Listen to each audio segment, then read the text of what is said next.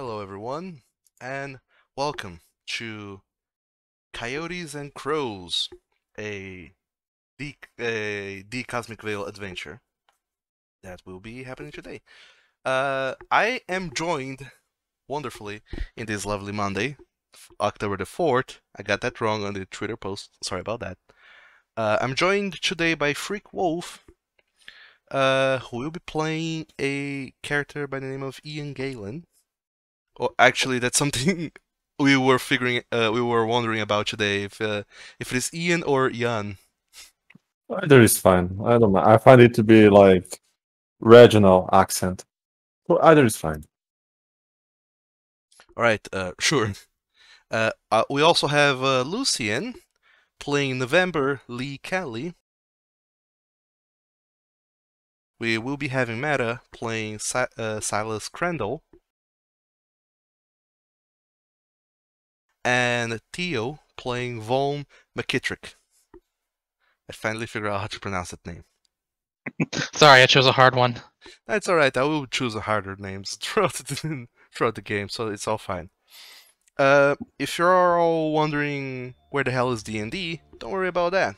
Every once in a while it's good to shake things up a little, so we are doing Call of Cthulhu, but even though we are using the Call of Cthulhu system to play this game, 7th edition, this is not going to be a Call of Cthulhu game per se, so those of you who have already in your minds what a Call of Cthulhu game is supposed to be like, try to suspend your foreknowledge of how things work, because it's gonna be surprising for everyone.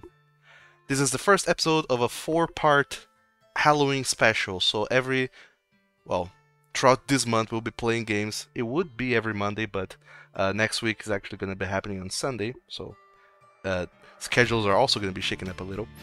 And then, after the game is streamed, I will also be posting this game on VOD over at YouTube every Sunday, so you guys can keep it up with the game. So the last game will be played on the 25th, and will be uploaded to the YouTubes at October the 31st, which happens to be Halloween. Ooh. Fantastic. One day after my birthday. So, now that everyone is ready, we can start to describe a little bit of the game. So, welcome and good evening, children. We reunite in this glorious occasion to regale on a tale of friendships and families, foes and flames, of secrets and suspense, of revenge and redemption, in the untamed Wild West, in the first chapter of a story known as Coyotes and Crows. Deep within the Colorado plains lies the town of Devilbrook, home to many families and businesses, many honest men and women who have worked hard to earn a good life for themselves. But not all of them are so honest. A cunning man, entrepreneur by trade, fencer by virtue, has amassed a small fortune and a few trusty allies in this town as well. Life was really good for Phineas Roscoe, but misdeeds and transgressions often have a way of catching up with you. Later, in May 1885, 4 friends of Roscoe gathered in town, ready to go to their monthly hunting trip, where they could discuss their matters away from prying eyes, what sort of deals they would be doing for Phineas this time around in exchange for a little share of his fortune. For behind their candid friendship lies a little monetary incentive to bend the laws every once in a while. Enjoy the show and prepare your minds for adventures in a world beyond imagination that starts right now as we lift the Cosmic Veil.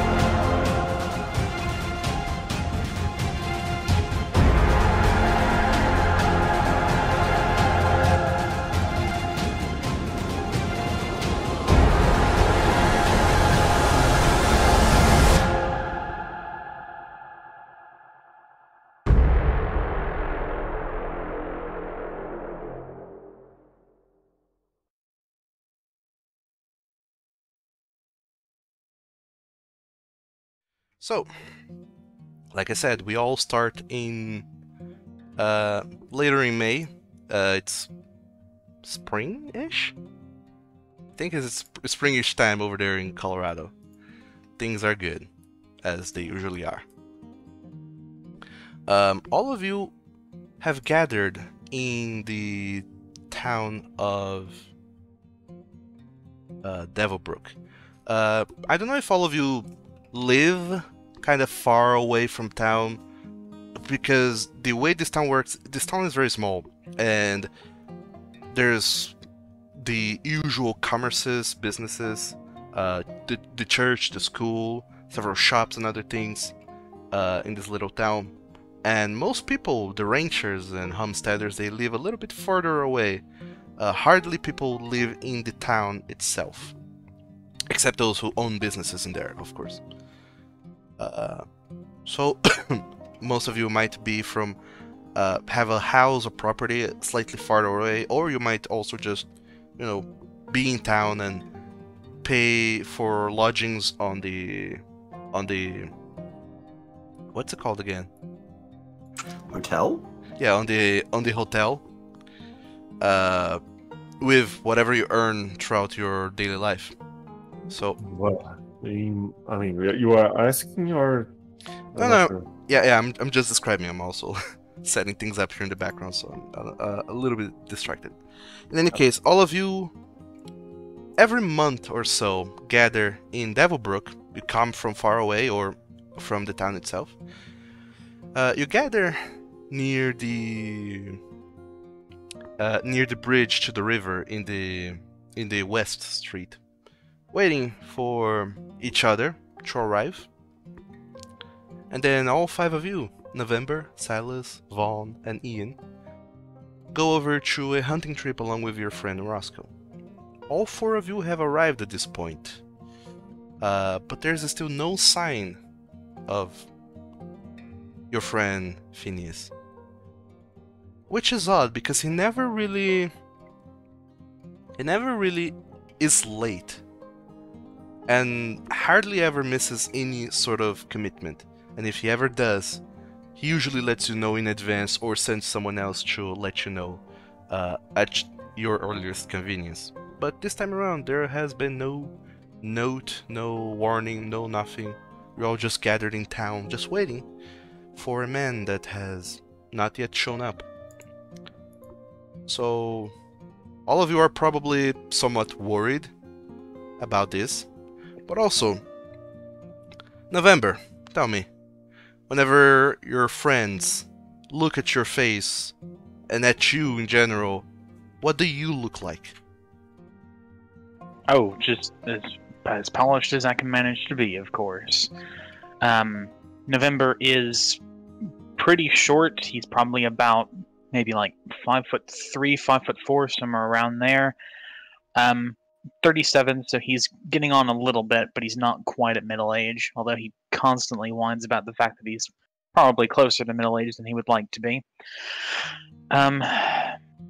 Mostly right now he is repeatedly checking the pocket watch in his coat pocket, just over and over, because, as you said, Phineas is not normally one to be late, or if he is, he's usually kind enough to inform us.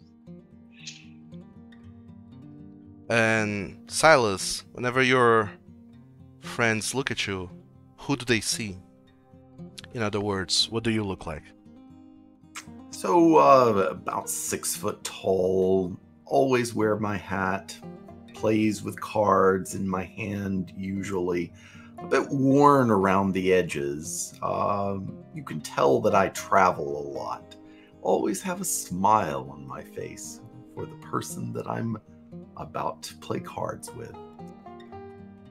Vaughn, you see in November slightly worried, checking his pocket watch constantly. You see Silas just fiddling with his cards on his hand, idly, just waiting. What do your friends see when they look at you? Vaughn looks mostly unconcerned by everything here. He's about 5'3" as well, with long brown hair to his shoulders. He's got a simple outfit on, vest. Trying to put on a clean look because he runs a clinic in town. He's always looked young without his beard. That's why he keeps it around. But he keeps the soft look as much as possible to put people at ease. And lastly, you see the same thing, Ian. You see Vaughn smiling a little bit nervously. You know him well by now. To know this about him. In fact, all of you know each other very well. And when you're friends, all three of them look at you, Ian. Who do they see? Well, they see apparently the biggest person of the group, over 2 meters tall, or 6.6 if I'm not mistaken, in American standards. And they see someone who was scarred a little bit by the life of the farm. Careless hands, tired face, hair and beard brown reddish, but now he's mostly pinning a pen on his hand while he checks his book. He usually keeps just to scribble little things he wants to remember later for his life as an author. Clothes-wise, he's just using plain comfortable things, such as shirt with... I forgot the word in English, I beg your pardon. Suspensorios. I forgot the word in English. Suspenders. Suspenders, thank you very much. He's just wearing a plain shirt with suspenders, taking his careful to sit while he can before saving his energy before the hunt, and looking around, wondering if his friend was already showing and planning to make a visit of him. So he just keeps making mental notes of when they should go. Yep. It takes about half an hour, nearly an hour, before all of you grow a little bit too impatient, or maybe even concerned, about Phineas Roscoe not showing up. You all know where he lives. You usually don't go over there because his wife, Clara, usually isn't a big fan of all of you guys showing up all at once. She keeps saying, or at least you remember, Phineas telling you that she thinks that all five of you hanging out together is a little bit of a bad influence on their daughter Vivian, but to avoid any sort of, house problems, all of you just wait in town now whenever you meet. But he has not shown up yet. It's still somewhat early-ish in the morning. What do you guys want to do about that? Well, since it's somewhat of a common knowledge that it's not good to show all of us in the same place near the town because they think it's a bad influence, I would say that someone should just go there and see where is he. Seems like a good idea. It's not necessarily that it's a bad, it's like bad, all of you showing up. It's just that you all started showing up in town because a couple times she complained. But yes, all of you know where the Roscoes live. Shall we draw straws to see who should be heading out that way? Always seems like a good plan. Well, I guess there's not much to do. We can all go together to a certain distance, but then we just wait at the edges of his property, just to make sure Carla doesn't give him a rough time. Yeah, we don't want her mad. That'll certainly mess up our hunting trip. Well, shall we? After you. Well, I guess we all thought of us head to the Roscoe residence. Sure thing. So all four of you then pick up your things. You have on your person whatever it is that you think you have that is appropriate for your hunting trip. It is a common knowledge that you don't go hunting per se. Usually you do bring your hunting gear, and every once in a while, whenever the weather is great or some very good opportunity shows itself to you, you do take some time to go hunting, but mostly you spend your time in this hunting trip talking business, or rather, as you rather call it, talking shop. Because you all know that Phineas works hard to look like an honest man, but he has a little bit of a work on the side. Every once in a while, November, you get in a little bit of trouble with your shenanigans. It's no secret to your friends that you try to swindle people, especially travelers that are just passing by on their way to some other town. And whenever they stop by to rest, drink, or talk with someone, you immediately try to cook up a little scheme to relieve them of their money. And every once in a while, you do get caught, and Phineas is always there to help you in one way or another. Silas, you don't very much have a place of your own or a family of your own, so it's always, in a way, it's work, but in another way it's also nice. Whenever Phineas reaches out to you asking for your help with little odd jobs here and there, not all of them exactly legal things that the most upstanding citizen would be doing, but it gives you some money to, fill your belly and get you going for another while. Certainly the reason why I come by all the time. Vaughn, you are constantly hired when Phineas and your other three friends sometimes show up with suspicious injuries that would get a lot of questions asked in those most reputable establishments. So you certainly try your best to avoid, looking a little bit too suspicious and going to the Roscoe residence or to your friends' residence whenever they need a little bit of stitching up or healing. And you know that those suspicious injuries must be... You've treated enough of them to recognize bullet wounds and knife stabs that should not have been there at all. And you, Ian, constantly help Roscoe and your other friends get out of trouble as well. Since you write quite a lot and every once in a while publish some articles to the local, not necessarily local newspaper, but a newspaper that gets published in Denver and makes its way over here. Every once in a while, Roscoe gets featured in an article written by you in which you paint him in the best possible light, to make sure that any person that might suspect him of any misbehavior actually don't suspect him at all. And your job, or rather, the reason why Phineas asks you so frequently to join up with him, is to cook up some manner of story to dissuade others from looking a little bit too deeply into Phineas's life. Pretty much, I'm an alias maker, alibi.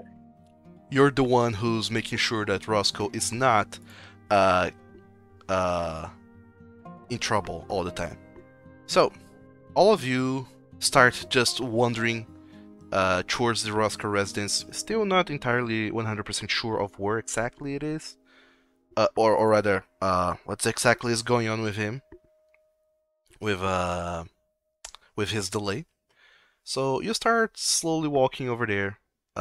It takes you guys back into the center of town and then down through the south main street, and then you walk for a little while towards the Roscoe residence, pondering what best to do.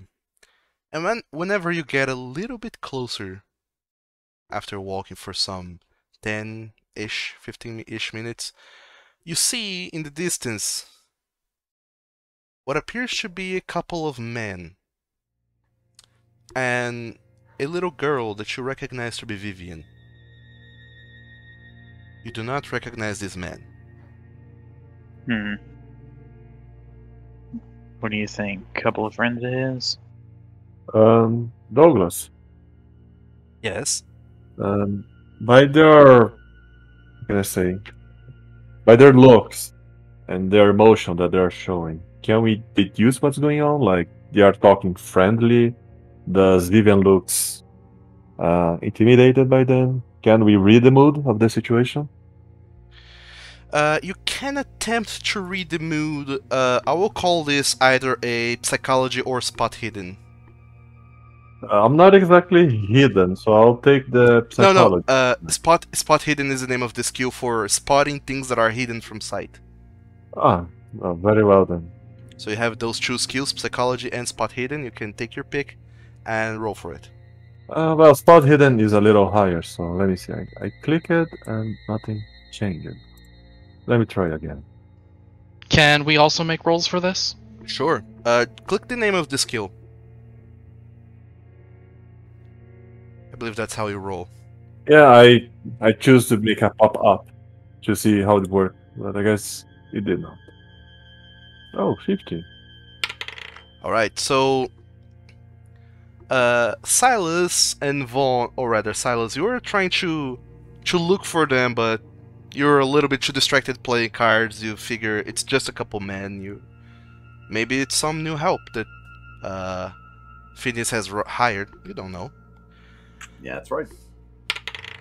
Vaughn, you're at this time you're thinking too much of where is Phineas himself to really look into what's going on with them. Your mind is still on Phineas. You've mostly kept yourself away from the Roscoe family. You only have business with Phineas himself, not with Clara or Vivian. However, Ian and November, the two of you noticed the most suspicious thing. These two men are wielding revolvers in their hips, and they seem to have a knife in their hand as they are talking to Vivian. You can't quite hear what they're talking because they're too far away, but you do see the glint of the blade reflecting a little bit of sunlight in their hands, and you realize that,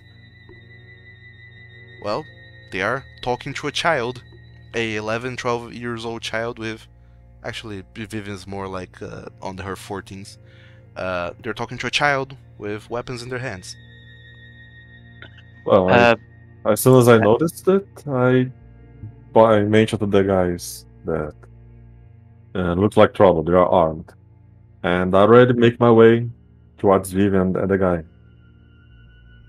Walking, at least. I was going to say, roughly how far off are they? See if I can sneak around them. They seem to be about, like, you're still some 50 to 80 yards from them. You have noticed them. They seem a little bit too focused on the girl, and they have looked over at your direction and they have noticed people, but because you're on the road and you have to then take a right to enter into the little earth road that leads to the Roscoe residence itself, you're not entirely sure if they think that you're coming for them or if you're going just along the road, just a group of travelers. But yeah, you're about some 60 yards away from them. So, Silas, you're trying to sneak closer to them. I am. Cool. Make a stealth check. Why don't you? Why don't I? Ren, that is a success. As everyone starts to get a little bit closer, you break off from your group and starts heading off into the towards the side to try and flank them. You also kind of get low on the ground, use the irregular hills to your advantage to really hide in the foliage. There's not a lot of grass in this region, in the Colorado Plains. It's mostly just dry grass, so you're mostly just using the ground itself and to hide the hills. Sure. And you get to approach them. Make a listen check. Ooh, good. By the way, only Silas gets to do this because of how close he's getting. What with stealth. Sorry. It's okay. Silas, thanks to that hard success, you see that they're talking to one another, mentioning, well, I don't know what's going on in there, but that gunshot didn't sound very pretty, and to be fair, Thomas is taking a while. What should we do? Should we go after them? And the other guy, no, give it a moment. If Thomas needs our help, he'll come in here. Besides, we got a little bit of entertainment here, don't we, darling? And you see that the girl, Vivian, she's very quietly whimpering. She's trying her best not to make any noise or movement, but you can see that she's guarded and it's very quietly just whimpering. I'll see if I can make my way back to the others to tell them what's going on. Something that's going on the inside, and a gunshot. Sure. None of you had heard this gunshot at all on your way here. So whatever this gunshot was, you imagine it happened a while ago. Anyways, you keep on just crawling down the hill back to reconvene with everyone else and let them know of what just happened. Yeah, she's held there. She seems quite guarded, and they're calling for Thomas that's inside, and something about a gunshot or chasing the others. I think foul play has really happened here to Phineas. Well, let me talk to him. See if I can figure out what's going on. One of you want to come with me just in case Vivian needs to make a run for it? I'll come along with you. I'll go along as well. I'm not enjoying two guys with a little girl. I'll watch up here. I'll keep a bead on them with my gun. Alrighty. In that case, then I'll slowly make my way up the road, and when I think they're within like rough voice carrying distance, I'll just basically yell as loud as I can, "Afternoon, gentlemen, and well, hello there, Vivian. Good to see you again. You want to go tell your mama that we're here?" The two men, they look at you, very guarded. And little Vivian, she also looks at you. You see that her eyes go wide, and she starts to think of saying something, but she doesn't. One of the gentlemen, he looks down at you. They both kind of hold their hand very close to their body, so you can't see that they're wielding knives anymore. Mm-hmm. You know they're there, but it's not visible now. Mm-hmm. And one of the gentlemen just says, "Hey there, good morning to you. I'm really sorry, but our friend here is a little bit busy and he's not taking visitors today." Oh, is that so? And what business do you guys run? And while I'm asking that, I move closer to Vivian, and I try to just hold her close to me, like as if I'm friendly and safe, I guess. Even though her mother doesn't really consider us good friends or good influence, I guess she knows that we are her father's friends. You see that whenever you start to approach and kind of like beckon, Vivian, she recognizes all four of you, and she seems to make a move, kind of steps forward to go to you, but one of the guys, he puts his hands on her shoulder and kind of grips it tightly, keeping her close, and says, "Oh, don't worry, we're just here to talk to old Phineas about a little loan that, has to be paid. Nothing wrong, just the usual." So all of you move to about like 10 yards away from these people. These two men and Vivian. 10 yards, I mean. And Silas, you're staying a little bit further away with your gun. What gun is it that you pull out? It's the only gun that I have. It's my 44 Remington. I trained on one of the men. Sure. They just look at you and kind of pull Vivian a little bit closer to them and say, "Oh, but I will let our old friend here knows that you've you've shown up. You can go on alone now. Oh no, it's quite all right. As one of his business partners, I'm sure we can discuss any loan that he's taken out personally. Could I use like a charm roll for that to basically make it seem like I'm working with him? Make a fast talk.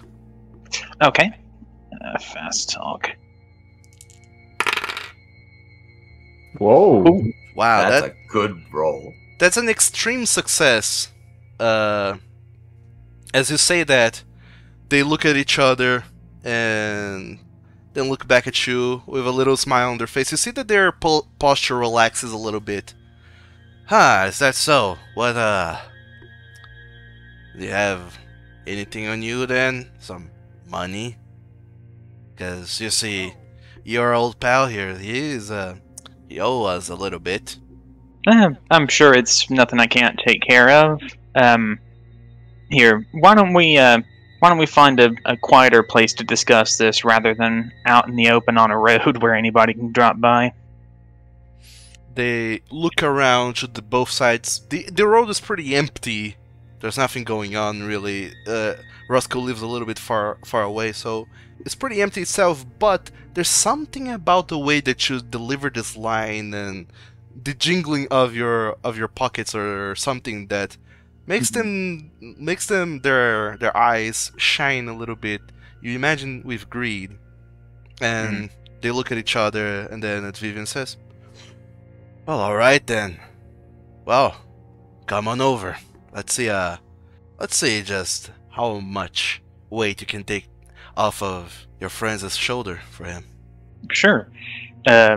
You're gonna, like, not to be rude or anything, but Vivian's mama doesn't exactly like us being around, so you may have to let her go for a bit, at least, before we start discussing business. She thinks we're a bad influence or something, can you believe? Well, right after he says that, it is a silly attempt to signal for our friend hidden and armed, but I raised my hands like I was surrendered, palms forward, hands over my shoulders. But I talk. I'm stiff in a stiff position, like I was being surrendered, just trying to signalize that we're in trouble. And I just say something casual like, "Believe me, gentlemen, hell doesn't want that woman back because Satan would lose her job. So let us keep civil. Let's keep her civil around her, please." Sure. Go ahead and make a fast talk check. I'll give you a bonus die because they are so into this whole thing already. Oh crap. Let me see. Regular. You can put a +1 there on the little slider that gives you 1 bonus die. Okay then. Well, 25. What is this spider? Oh, fail. Yeah, it's a failure. Okay then. They think a little bit about what you have said, and they start to consider. They look at the young girl that Vivian said. "Well, you know what? Maybe you can help your daddy with, accounting. I think that doing business right here, it's alright." And then they, one of the guys, he starts to sheet back his knife. You don't see that he's holding a knife and sheeting it into his side pouch, but you know what he's doing.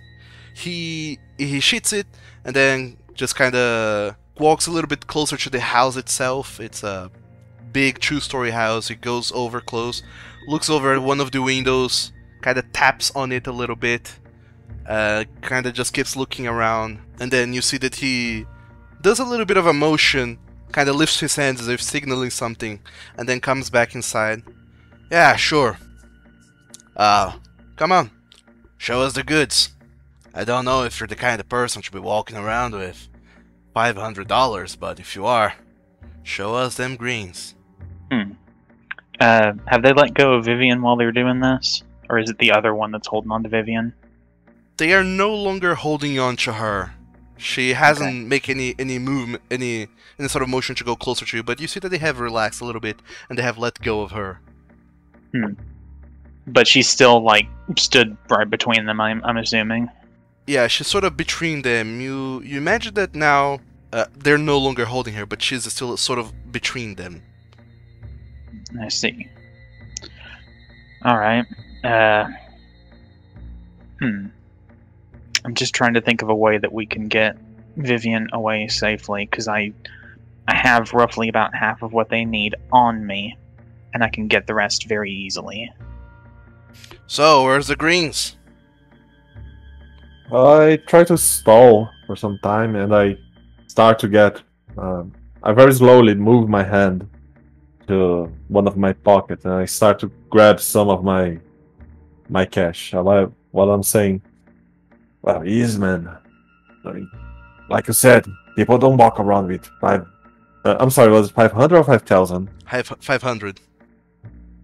Like I said, people don't go walking around with $500 inside their pocket, so they can hold on a minute." And I slowly grab some of my cash, and I start counting it for them. Just trying to stall for some time, see if we can find some opportunity to help her.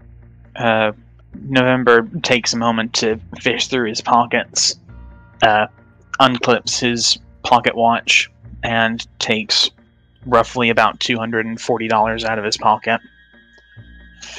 It's not 500 off the bat, but if you'll give me about 2 minutes to run back to the bank and withdraw the other half, I'm sure we can get this all cleared up. Sure, as you start to stall for some time, is Vaughn doing anything as you're close with them? Vaughn has been standing there silently, just observing the situation. He's most likely trying to take steps to get not exactly closer to them, but kind of to the side of them, without being too noticeable about it. Oh, sure. Their eyes are just focused on the money right now.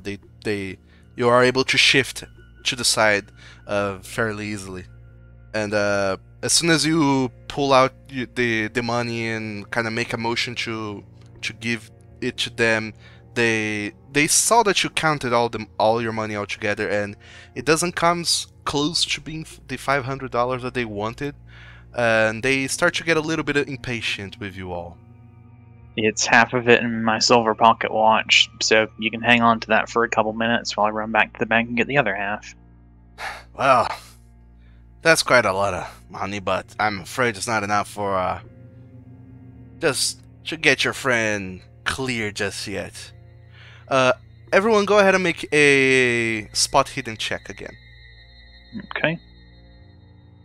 Because, you see, your friend here owes us a big lot. Ooh, a critical. I was one off. A critical is actually only if you roll a 0-1. Ah, yes, I'm sorry. 3 stars is an extreme success, which is very good. So, I'm going to use a luck point to drop that down to 25. Sure. Go ahead and do that. So, what happens is that you, Vaughn, and you, Ian, both of you notice that these men, they, as they move a little bit closer, you can see that they have some, very strong of alcohol on them. And you see that these men are very rugged. They don't look like businessmen. You get the sense that they might be bandits of some sort. Ian, you, however, as you're just kind of stalling for time and looking around, you do see that at some moment you just see what appears to be like a couple figures moving in a window on the upper floor. And at some moment, the angle is not very good for you to really notice this, but you see that there's just a hand with a knife that tries to come down onto someone, and this someone holds that arm, kind of blocking the knife from coming down. Then they start struggling and they move out of view. Okay. When I see that, I'm not the best person at keeping their cool because of my appearance. At the moment I saw that at the corner of my eye, I'm holding the money on my hand, and when I quickly gesture to give it to him, but when I get my hand close to it, I flick the note on his face. All right. Sure, you flick it on his face. Definitely bamboozles him. Yeah, and at that right later, with my free hand, I go straight to his throat to push him against the. He's in front of a wall. Am I right? Yes, he's close to a wall. Yes. Yeah, so I make the movement. I quickly use my free hand and grab his throat and press him against the wall. At the same time, I said, I shout, "Bandits! They're killing Phillips!" And I try to hold one of the men. Okay. And I pressure the others to take action. I'm going to shoot the other one then. Okay. So, Ian, I need you to go ahead and make a brawl check. It's going to be opposed by my brawl check. Do I get any advantage by distracting the guy? Sure. You get a bonus die. Yay. How much was that? 30, that's a success. Let me roll a d100 and see what comes out on the other side. Yeah, that's a failure. So you quickly move forward, grapple this guy, grabbing him by the throat and pushing him against the wall, trying your best to kind of hold him in there, and you just turn around to the side and yell, "Bandits!" They're killing Philip! November, Vaughn, the both of you start to make some sort of preparation now, seeing this happen, to, get ready for what apparently is going to become some manner of combat. And you, Silas, you take a shot. Because you have been training your aim on them for a while, you also get a bonus die. Yay! So make the roll. Evidently you didn't give me any ammo. Yeah, all of you have full ammunition for your guns. So if you go on your combat, you see that there's a little revolver wheel. Yep. Closer to the bullets. Just click that to reload your guns. Everyone do that. Okay. 37. 37. Yes, you definitely hit. I imagine you're hitting the other guy, right? That is correct. The one that's not being grappled. Sure. Roll your damage. 5 points of damage. Cool. Dummy. Yeah. The combat dummies are being shot at. Oh no. Okay, cool. So this is going to be a combat. All four of you against these two goons. And unlike regular role-playing games in Call of Cthulhu, you do not roll for initiative. Your initiative is going to be just your dexterity characteristic. Oh, okay. Plus 50 to that if you have a weapon readied and you're using it on your turn. So, November, what's your dexterity? Dexterity is 85. Cool. Silas? 65. Vaughn? 65. Ian? 45. Alright. Okay, so this goon, he takes 5 points of damage from your shot. That is, as it happens, as they call it, a major wound. So he is not expecting at all to be shot. He just kind of he takes it to his shoulder, loses his balance, and falls down on the ground a little bit, still kind of shocked from what just happened. So that's what happens. We're going down into combat round again. Silas, you're up first because you have your weapon ready. What are you doing? They told me that people were being attacked in the house, that Phineas is being attacked, so I want to rush in. Sure. You rush in. You're still a little bit far away, so you use all of your time just running. Right. So yeah, that'll be it for you for now. Next up is November. Alrighty. Can we move and shoot in the same round, or is it we would have to pick between the two? No, yeah, you can move and shoot. Yes. Okay. In that case, I'm gonna get closer to the house, so that I can basically assist Silas. and take a shot with the 44 Colt in my pocket. At the non-restrained guy. Okay, the one that's on the ground. Sure. Go ahead and make your attack roll. Because this guy is he's fallen on the ground, he's prone. You get a bonus die on your shot. Okay. Success. Yeah, go ahead and roll for damage. Okay. That's a total of 9. Boy. That would kill me instantly. Right? Yeah, did this guy even have a chance? Jeez. It's a D10. You could have rolled a 1. But yeah, you just...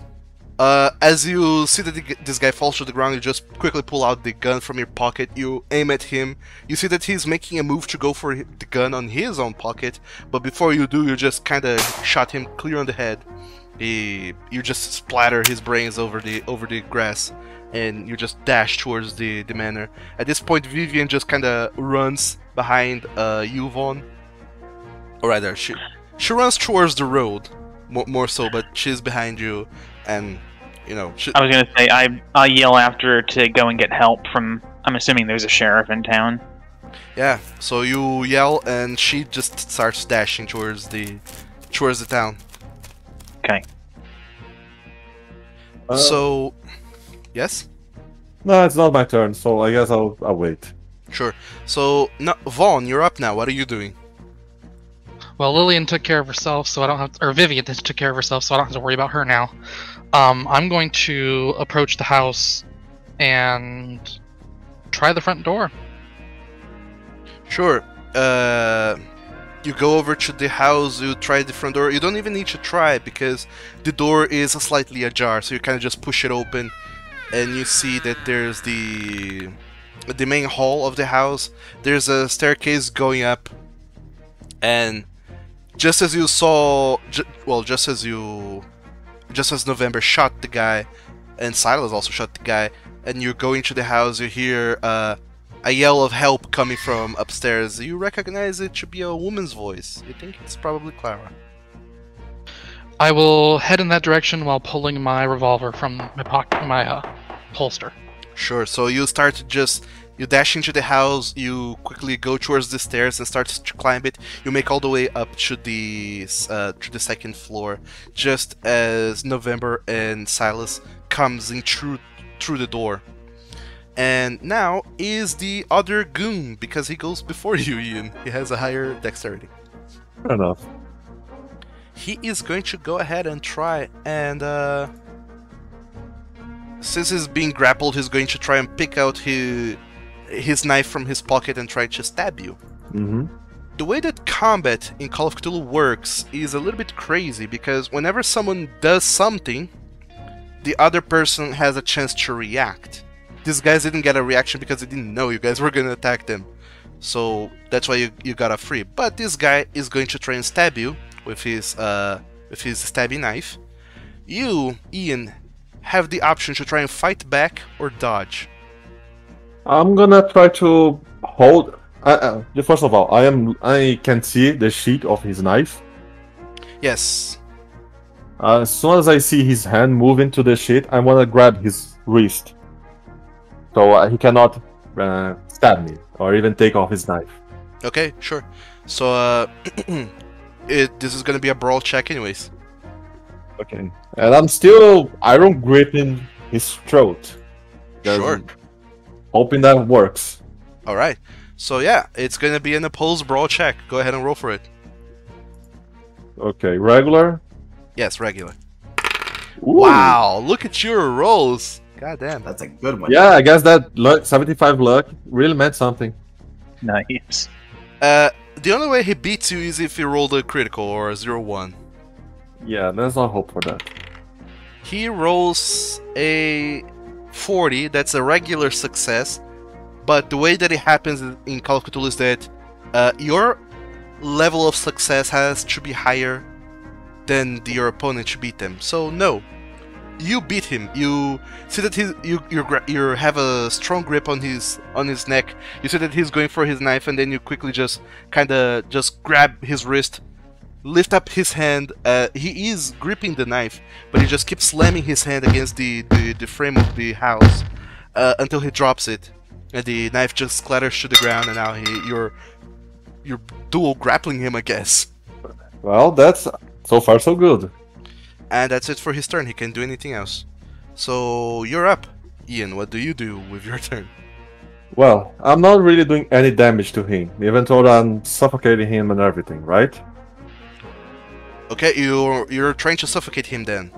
No, I'm just asking because since I'm not stabbing or shooting him, I'm not sure how my melee damage is being counted, if any is happening. Just wondering. Well, just tell me what you want to do, and I'll figure it out. Okay, well, the grab on his throat is not doing anything. Of course, his hand's not broken or anything, I guess. I guess I'm gonna take the chance and just give him the good old knee on the junk. Sure. The chokehold would be doing something, but it didn't do anything until now because it wasn't your turn per se. Okay then. So you can either kick him on the balls or try and choke him. Up to you. Well, for him to properly choke him, I'll have to use both our hands, which is not advised. So I'll just disorient him with a good old knee on the shinies. Okay, cool. Yeah, make a brawl check.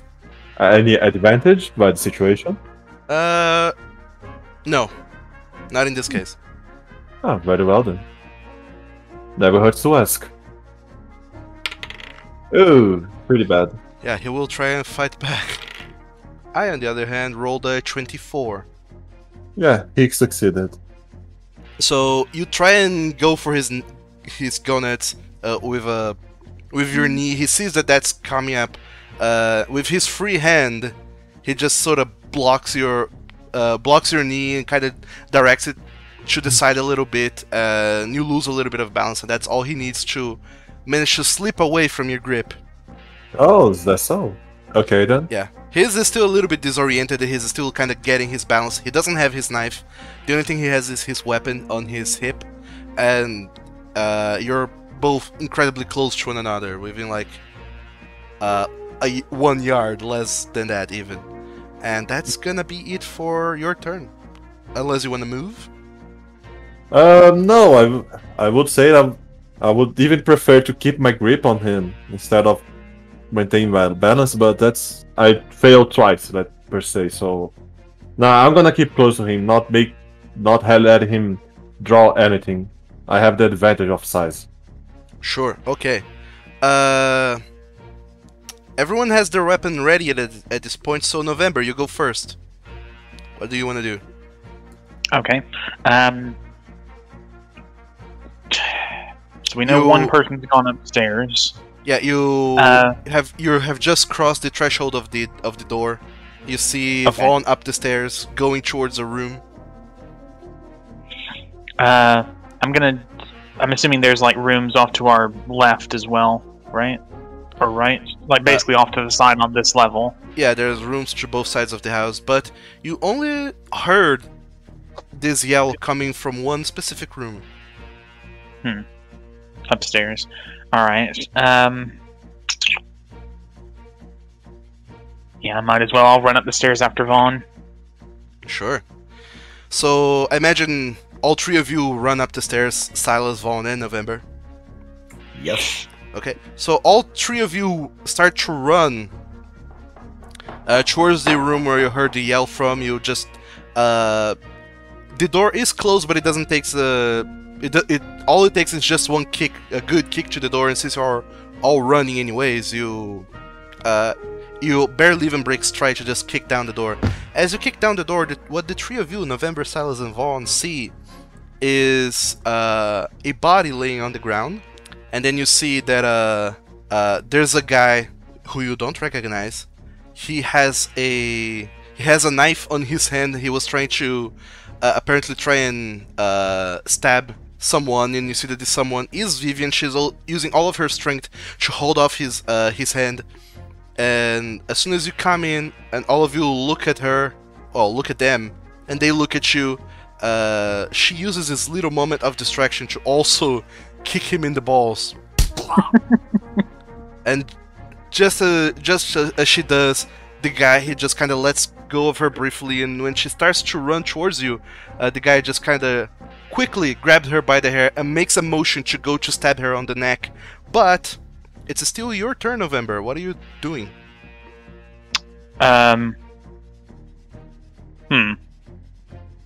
me check something real quick. All three of you are in the door with your weapons readied. There's a body in the ground and a woman about to get stabbed. I see. Well, it's worked once, so let's do it again. I'm gonna try to take as clear a shot as I can with the 44 Colt, but I'm aiming for a non-lethal shot, like basically like shoulder or leg, basically anything I can reach that will not instantly kill him. Not this time. Sure. There's a little issue that is Clara is in front of him, so you will have a penalty die on your shot if you roll fumble, which is 95 or higher. You hit her instead. Go for it. Okay. No pressure. So, all right. It's a failure, but it's not a drastic. Yeah. You try to aim at her. You're very concerned about hitting. Well, you're aiming at the guy. You're very concerned with hitting her. You're not super sure on your shot, and you shoot, and it goes wide. It crashes the window behind her. The window right above you, Ian. You just see that a loud gunshot goes off. The window breaks, and you are rained with shards of glass. Next up is both Silas and Vaughn. What are you guys doing? I'll go by alphabetical order and say that Silas go first. All right. I see her there. I'm going to try to knock him out with the butt of my gun, so that he can't stab her. All of you used all of your movement just running to the door. You can't get any closer. Then I'll have to shoot him. Sure, go for it. Same thing, you get a penalty dice. If you roll 95 or higher, you hit her instead. Nope, but I failed. Yet another failure. You two are too concerned with hitting her, your shot goes wide. Last but not least, Vaughn. Yeah, seems like everyone's taking shots here. Looks like I'm gonna have to take one as well. Sure, go for it. You have a penalty die. Well, because I can't get any close. Oh. Yeah, you can't. Come on. Yep, no. It's just a regular miss. I'll do you all a devil's bargain. One of you can spend an amount of luck point equal to the difference between your failed roll to have hit the shot instead, if you want. That would be 13 points for me. Over 20 for me. Well, I think that'd be 12 for me. It would be 18 points for you, Vaughn. I should keep in mind that if all of you fail the shot, she's gonna die, or at least gonna be painfully stabbed. So keep that in mind. well, I'm okay spending the luck if it gets her out of harm's way. Sure. So on that shot where you missed, go ahead and click on the upgrade to success with luck. I believe you can do that. Let's have a look. If you click over on your attack roll, it'll expand the little window and say spend that There we much go. to success. Yep. I was just making sure it tracked fine. Good. Okay, you use a little bit of your luck point, and what actually happened is that in a quick succession, you see that your first shot missed, and immediately you don't even break stride. You just quickly just pull back on the on the hammer of the gun, aim a little bit to the right just to correct your shot, still adjusting from the recoil, and you hope to God that this will hit, and you pull the trigger, and you do hit him on either on his shoulder or on his arm too. disarming. So go ahead and roll your damage to see how badly this guy gets. Please don't kill him. Okay. 3 points of damage. Yes, that's enough to knock the gun out of his hands without killing him. So yeah, the guy grabbed her by the hair and was about to stab her. You shot him and shot the knife out of his hand, kinda also ruining a little bit of his wrist as well. His hand kinda is dangling off of the hand of his lower arm just by a little, by a little bit of meat and gore. It's not a very pleasant sight, but at least you know that you incredibly disabled this guy. On the bottom floor, the goon that is facing off against you, Ian, is looking around to see what he can do. He's going to reach for the knife at the ground and try and stab you. Okay. What do you want to do? Do you want to fight back or try and dodge this stab? If he goes for his knife, can I go for my my weapon? How would that be working? My gun. Yeah, you can go for your gun and take a shot. What happens? You're fighting back. What happens is that you have to beat his level of success to deal damage instead. I wanted to keep the guy alive, Oh, but yeah. since gunshots are already happening, as soon as I see him drawing his knife, I'm gonna draw my own gun. Sure.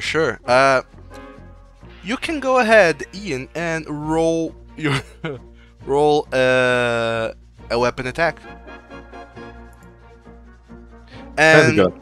because you're in point blank range, you have a bonus die to this. Yeah, it's gonna be a hip shot, pretty much. First draw. Oh dear God, I'm sucking at this game. It's alright. So if this guy succeeds, he's gonna roll a d100. If he rolls 50 or higher or lower, he hits you instead. And if he rolls higher than that, is actually a it's actually gonna be a, well, let's see. Oh. Nope.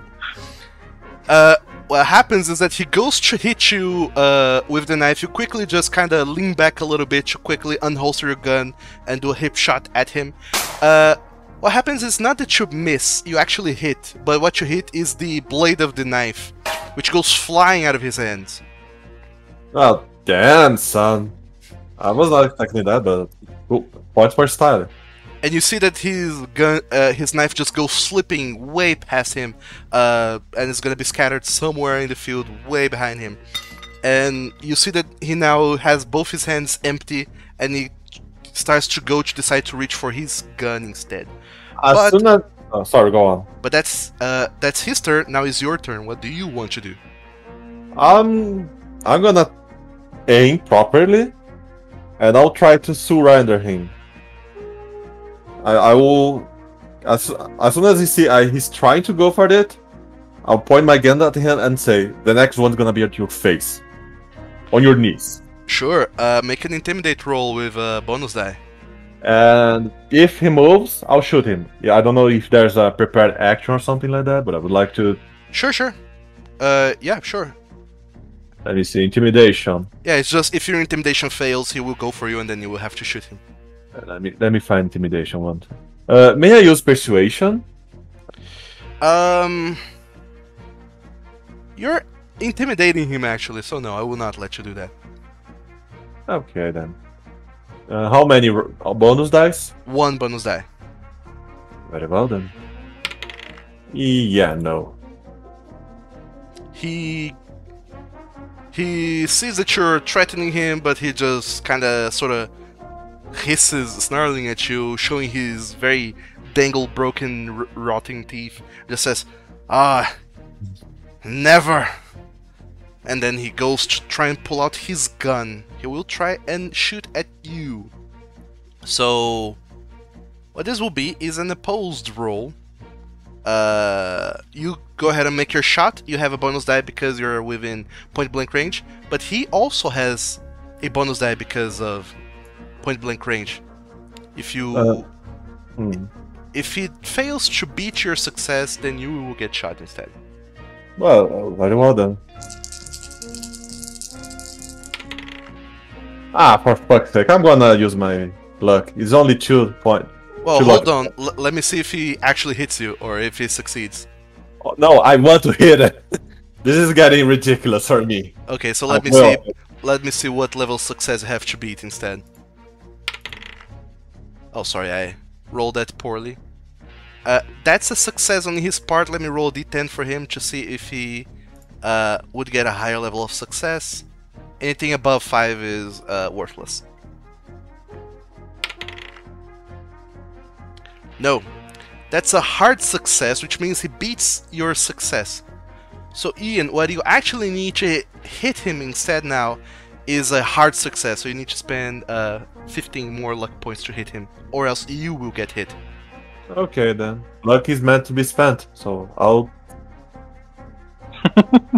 No, I Alright. better than getting shot, I guess. Alright, so the two of you go to shoot one another. You notice his movement before time, and you just dodge to the side with your head as you lose yet another shot at him.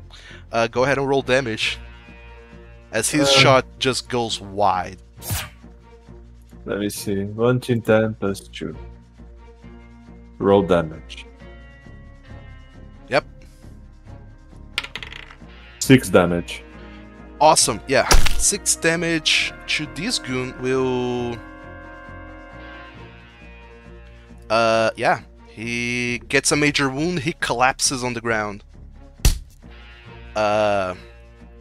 From your strike. How do I deduce my ammo for my gun? It does so automatically for you. Oh no, sorry, you didn't do that. So right click the little spinny wheel thing. Thank you kindly. You're welcome. Yeah, you hit him, he falls prone on the ground, very painfully hurt. Let me make a constitution check for this guy to see if he stays conscious or not. He does. He is still conscious. And still gripping his gun, even though he's shaking and bleeding profusely. Can I take it? Oh, no, not my turn anymore. Sorry. Actually, it is your turn still. Well, You still Can have your keep- movement, technically, so what do you want to do? Oh, I'm gonna move over his hand and step on the gun.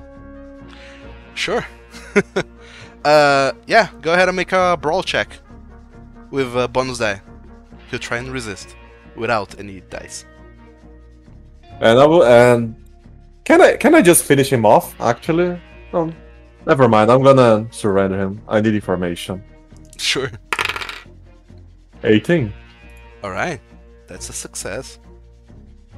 Very good. He also succeeds, but because you were starting the movement, he is not able to resist. You just go over, kick the gun out of his hand, he can't even resist, and he's just there, prone on the ground. He seems...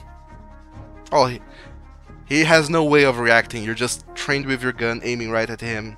He's done for. So, we go back upstairs now to... yeah.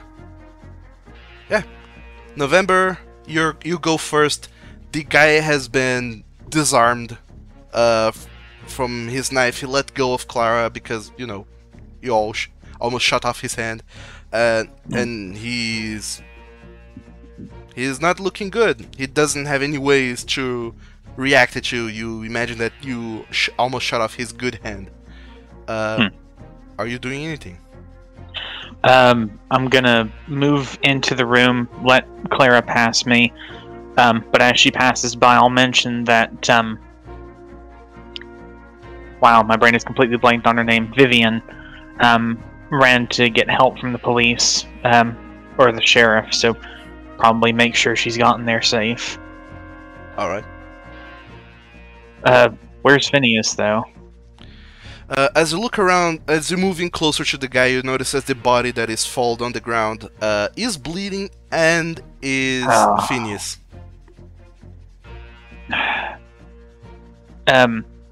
Apologies, but I can't remember which one of you was the doctor. Vaughn. Vaughn is. Vaughn. Okay. I don't really have anything I need to do this turn other than keep the injured guy, the injured bandit, under watch. But Vaughn, I think, maybe try patching up our friend here. Alright, so, November and Silas, I assume that the two of you will just kinda... First aid, see if I can do anything to save him. I mean, he's my friend. Sure, there's no need. As soon as you go over, you notice that he's bleeding way too much. You imagine that whatever happened to him happened a while ago, before you guys even arrived. He is dead. Damn it. He's dead. There's nothing that we can do. These bandits have killed him. So, with that out of the way, I think we're out of combat. You all subdued the bandits. Or what's left of them. Yeah, what's left of them. So, Vivian has just, is running off into town. Loud gunshot going off behind her. There's a guy fell on the ground in front of you, Ian, completely disarmed and with nothing to fight back. And this other goon on the top floor has barely has his hand left, and is also just kind of collapsed against the wall on the corner. It just looks up at the three of you that have approached him now. So, what are you guys doing? What the heck is this all about? Why in the world would you attack these people? The goon that is looking up at you, he says, "He owed us money. You came to collect. The fuck are you?" We're his friends, and nobody does that to one of my friends. "Oh, I just gone and did it, big guy. What you gonna do about it?" I'll watch you dance at the end of a rope in town later on. He looks up at the three of you and he just scowls, but he can't do anything to react. Let's search him over, see what else he's got on him. I don't want any hidden weapons or anything popping out. Sure, it doesn't take so long. You guys completely take from him everything that he owns. You take away his gun, a pocket watch, a whiskey flask that he had on him, and that's about it. Nothing really of importance or worth. Well, hopefully the knife that he stabbed whoever with. Oh yeah, the knife that you shot off of his hands. Also, you pick it up. Yeah. Do you want me to see if I can save his hand? It Nah. doesn't matter to me. I'm voting for no, personally. Well, I guess as long as he's not actively dying on us. So who did he actually? I mean, who do you actually work for? Who claims that Phineas owed them money? You never heard of the Crusoe, huh? You cross us, we cross you. Say it one more time. The Crusoe? The Crusoe gang. So, okay. Perfect. There you go. Got it. I've never heard of these people. Have any of you? I may have. Is there a roll I can do to see if I've heard of them? Well, you better heckin' believe there is. You can... Any of you can make a... This is a variety of rolls. You can take your pick. It's gonna be either history, library use, or law. Well, I'm not up there, so I'm not good at any of those. That was my best. Fine, let's see if luck's on my side, and I'll try library. Actually, Silas, you can instead use your gambling skill, because this is some way relevant to that. Ah! Hey, I got it with law check. Nice. whoa. Oh my What? god. I mean, let's face it. At least it's now instead of in the combat. So I said I didn't know these people. Well, I'm glad that I didn't let you lie. I'm glad that was on a gambling check that didn't necessarily matter, and not when it's important. So, Vaughn, you're the only one who knows this. Law enforcement over in Colorado has been looking up, has been sort of on attention because it would seem that there's this gang of people, the Crusoe gang, coming down from Wyoming, the state over north. Apparently led by Victor Crusoe himself. It's a gang of ne'er-do-wells that are seemingly running away from law enforcement and also taking hits as they can. Whenever they're in town, they seem to see what odd jobs they can do to people. Apparently here they have taken to money lending and also racketeering. I'm sorry, racketeering? Yep. What would that be? I never heard of the word. It's where you run people out for money, so like insurance gambits and stuff, or money laundering, or where you pay me $100, or you might have your place burned Yeah. down. Yeah, pretty much threatening. and Most blackmail. common example would be things like protection rackets, where you basically pay someone for either protecting you or just actively not murdering you. Yeah, blackmail in general. Thank you. Sort of. Yeah.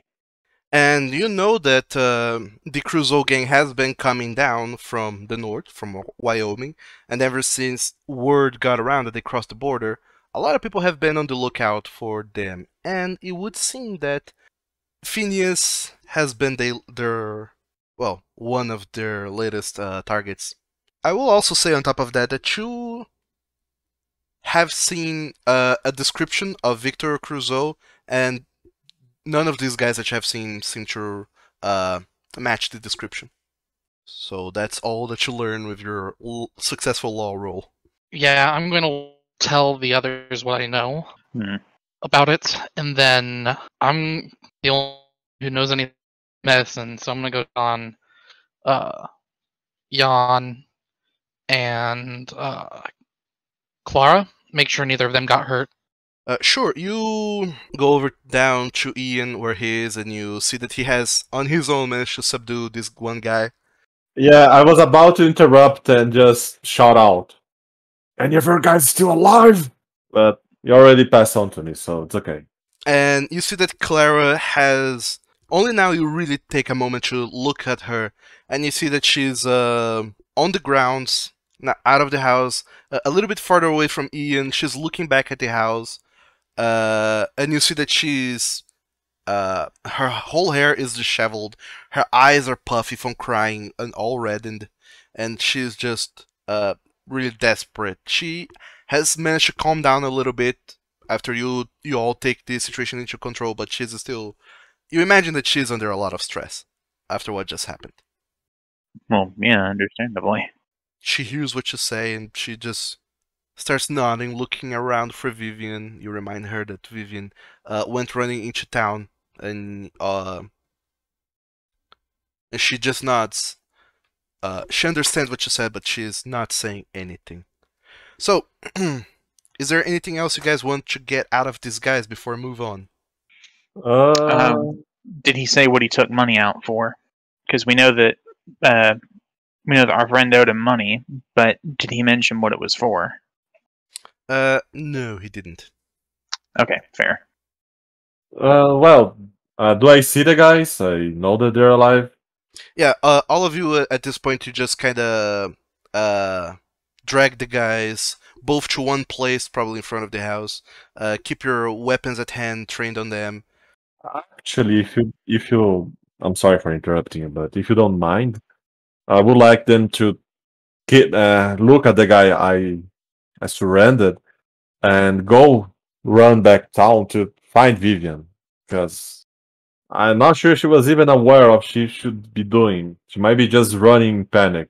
Someone has to look for her. I will get you that. Okay. So yeah, you all try to really wrangle up these guys however best you can, but they just seem like criminals. They don't seem to have a lot else going on. After some time, you hear the Off into the distance, you hear the galloping, and you see coming back is the sheriff and the deputy. You recognize them, Albert Davidson and Harrison Navarro, the sheriff and deputy, respectfully, and they come in ready to take on to whatever's going on. They look at the four of you. They recognize you, and they see the man felled, the man felled on the ground, and the two others that have been surrendered. They immediately get what's going on. The sheriff gets down and approaches all four of you and says, "What in the Sam hell's going on around here? Who are these? What happened?" They're part of Okay, the first of all, where's Crusoe. Vivian? A little girl. She might be. He's the one who called you guys. Yeah, we left her in town. She's being attended to. She was a mess. You guys take care of this. I'm gonna find her. Poor thing. She's in Here. shock. She needs her mother. I'll go I was get gonna her. say, see if you can take Clara with you. The sheriff looks over at the deputy and says, "Go on with them. Take the three of you can go." And he points to you, Ian, to Clara, and to the deputy, and the three of you just go off into town to look for Vivian. Only I need to go. If you guys need to speak to the sheriff, I'll just hold Clara close gently as much as I can, and I'll just keep speaking softly to her and saying things like, "Don't worry, Vivian safe and sound. We're gonna take you to her. We're here. We're gonna take care of you. Just try to give whatever calm of peace of mind she can have." Sure. So as you go off, the sheriff turns back to the three of you once again. "So, who are these? What happened?" They say they're members of the Crusoe gang and that Phineas owed them money. I can't see why or how he would be owing them money, but they came and they roughed up everybody and they nearly killed Clara. If we hadn't gotten here whenever we did, they probably would have been 3 dead bodies here rather than 1. And Mr. Roscoe is where Yeah, he's upstairs dead. They stabbed him. He was done cold by the time that we got here. You see that the sheriff just takes off his hat, kind of puts it across his chest, and just looks down, shakes his head. It's these goddamn criminals once again. He just shakes his head, trying to look for words. We can't have good things. If we do, this kinds of people come up and starts to wreck everything up. Well, I don't know you, but I do know the word that has been going on around the Crusoe family, the Crusoe gang. And he's saying this, looking to the two guys on the ground as he approaches them.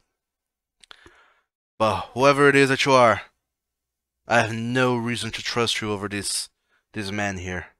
If they say that you're Crusoe gang, and if you have indeed killed old Mr. Roscoe, it's up to the news with the two of you. Alright. God damn. Alright, let's go. And then he just tosses a rope to one of you guys, gets another one that he had, starts hog tying those two men to take them prisoners and bring them back to town. I'll help him. Sure. So, all of you help them bring back the criminals into town, and as soon as all of you come to town, it's the talk of the town. Everyone's on the street, just kind of looking over. They see that Vivian had run into town a while ago, crying and calling for help, and everyone's now just kind of huddled in a corner near the saloon. Ian is there along with Clara. All three of them are there, along with the rest of the people of the saloon. A lot of characters that you know very well, the townspeople. they all see you returning with the sheriff Albert and those two goons. And as soon as they see the goons, everyone starts just kind of booing at them and spitting at them, and the sheriff just kind of starts shooing people off like, come on, let me pass, but not doing anything to stop the people from, showing their disdain for these villains. Excuse me. Bless you. Since I don't exactly make much of an effort of helping out the law when I can, what I will do, however, is try to gather up some folks from town who can, help clean up the residence and get some repairs done. Sure. Over the next few weeks, what happens is that all of you help well, not necessarily the next few weeks. That's a lot of time. All of you do help the widow and the daughter with whatever they need. You kind of try and stay close. You being like familiar people that have been there in their hour of need, and you see that they seem a little bit mistrustful of anyone else in town right at this moment. But you guess that they are both like in some sort of shock. You help the sheriff re-explaining everything that happened. You go around talking to contacts, trying to find whatever information you have on the Crusoe gang, and it would seem that indeed this Mr. Phineas Roscoe has been their latest victim. You have heard word that they have recently been seen causing up some other ruckus up north. You go over to the house to help clean it up however you can. I don't need to say that your hunting trip has been ruined. And just a few days later, all of you meet back again in town for the funeral of Phineas Roscoe. It's kind of somber. Everyone's just kind of sweating quite a lot under the hot sun, and all of you in your best clothes. And eventually, Vivian just kind of, well, Clara actually. They both go to you because Vivian kind of wants to go over to you guys, and Clara sees no reason to say no. They approach now a little bit more sincere and kind of appreciative of you guys, and says, I, I, I don't know what to say. This was just. Thank you for saving us. Well, I simply go down on one knee and just offer her a hug without saying much. Vivian, she just kind of hugs you very tightly, and you hear that as soon as she does and buries her head in your neck, she just starts quietly sobbing. Clara, the widow, she just looks at all of you and says, My husband, he was a very good friend with the four of you. I need to apologize for everything, and thank you for coming to our rescue. I don't know what would have been of us if it were not for you. Nah, don't mention it. I say that while I just let Vivian cry a little bit. I just pat her head a little bit and just say, you were doing just your job as a mother, making it work better for your daughter. Don't you worry. We are just sorry for not getting there earlier. I don't know what to say. Sorry. I have friends coming over to help me pack some of my belongings. My family lives over in Kansas. I'm gonna I just wanted to say goodbye to you all. There's no reason to stay behind. We understand. If you need any help during the moving, you know, you can always call us, okay? I know. I know have not been the friendliest person with all four of you, but you are. I will never forget you and what you have done. Thank you for being there in our hour of need. Clara, Or do you have any idea how Phineas got hooked up with these people? I don't know. I never really meddled much into his affairs. Much in the same way that I never really meddled in your guys' affairs whenever the five of you would gather up. Because I know how Phineas likes to keep his, well, liked to keep his things, his business separated from our life. I'm really sorry, but I don't know. I guess he must have loaned some money to them, or borrowed some money, or Hmm. or maybe from what I hear the sheriff telling, they might have threatened me and my daughter, and he was just trying to keep us safe from them. I don't really know. I guess we'll never know from them because they're certainly not going to tell us anything. Well, I still. Um, no, just a side note.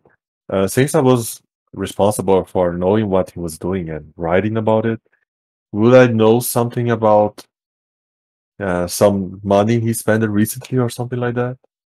Just wondering if something rings a bell.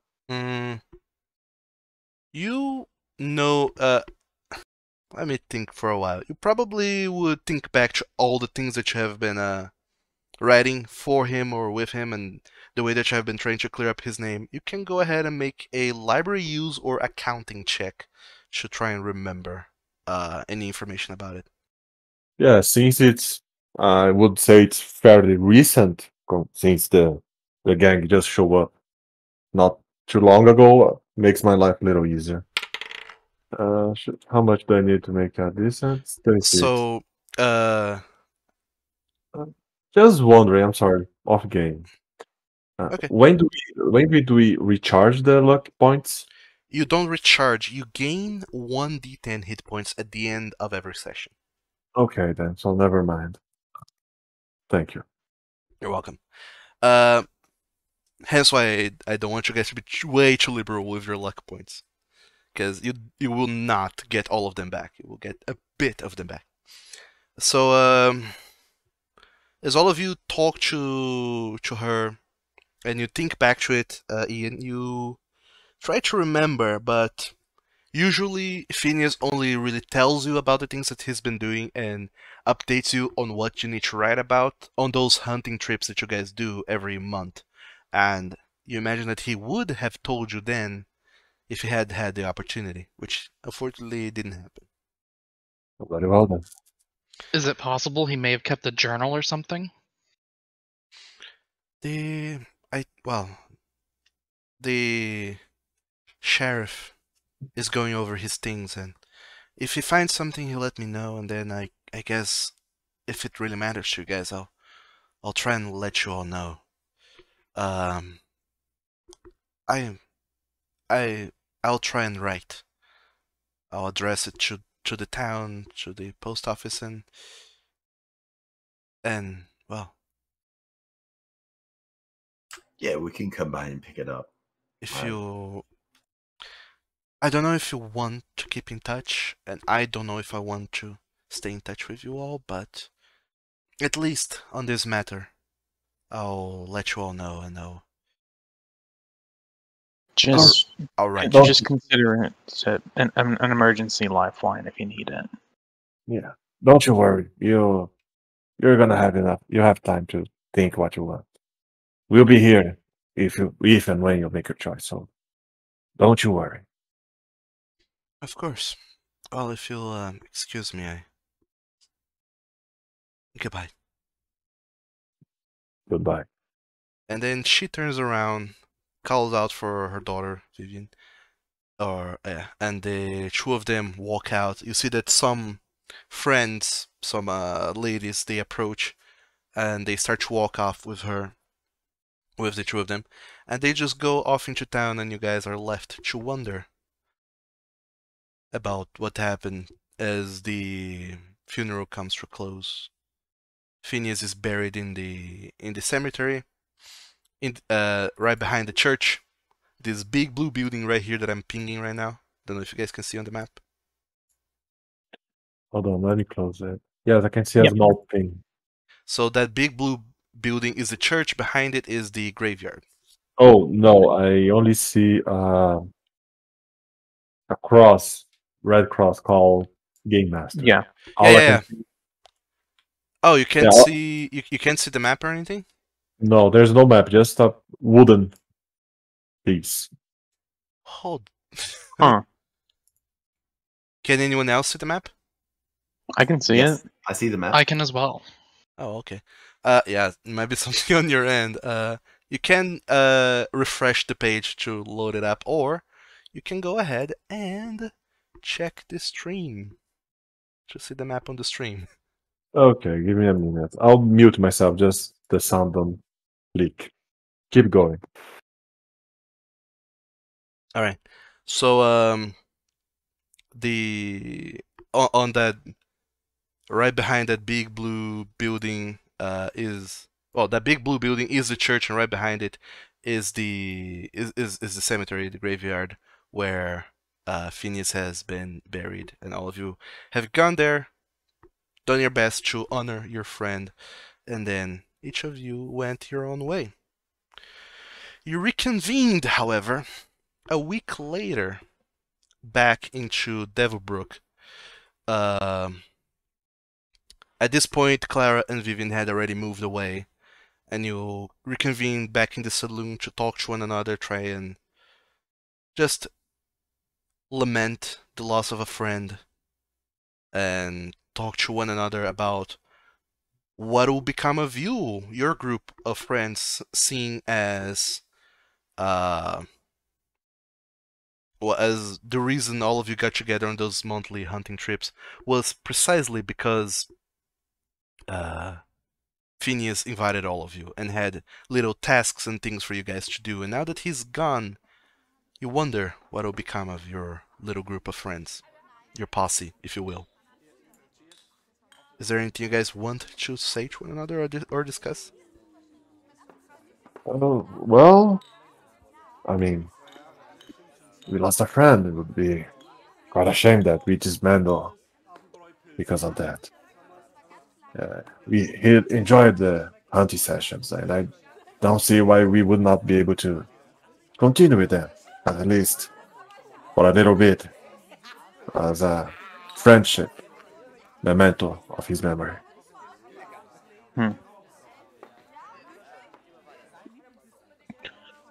For what it's worth, I can understand if none of you particularly want to hang around with me. But, you know, I don't exactly want something like this to happen to any of you, so if you find yourself in trouble like this, call me, or send me a message, either way. Of course. We'll keep each other in touch. We have things to do, but like I said, we can meet each other here on the next hunting, you know. Yeah, I'd like that. Same for you guys. Oh, If you need some bookworm, just like, or just some big guy to help with the moving, just let me know. The good old well, stuff. I'm sure I'll see you guys a lot. You lot are a troublemaking group, and I'm the only one in town who will patch you up. So Oh, come on now, I haven't been shot in at least 2 months. Yeah, we're gonna keep I don't like the fact that you're counting. we're gonna keep our friend doctor in business, don't we?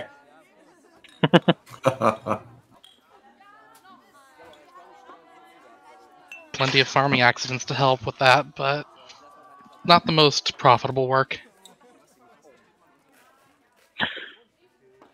Look, just be glad I haven't recommended you to any of my other friends. Otherwise, you would be very, very busy.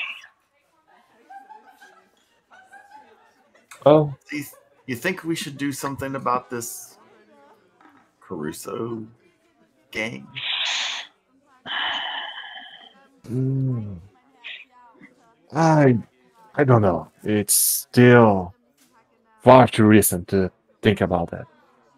Don't get me wrong. I would really love to shove my hand up their asses and blast them new one just in honor of Philip, but this ain't like the books where we just go around rogue and be heroes. Oh, I know that, but they messed up a good job for me. You know, Uh, I used this money and I definitely needed it. we'll see you next time. We have stuff to do.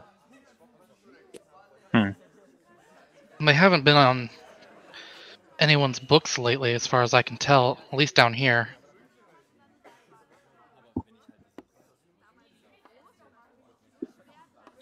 I'm sorry, what? I'm terribly Well, sorry. they haven't caused us any trouble lately.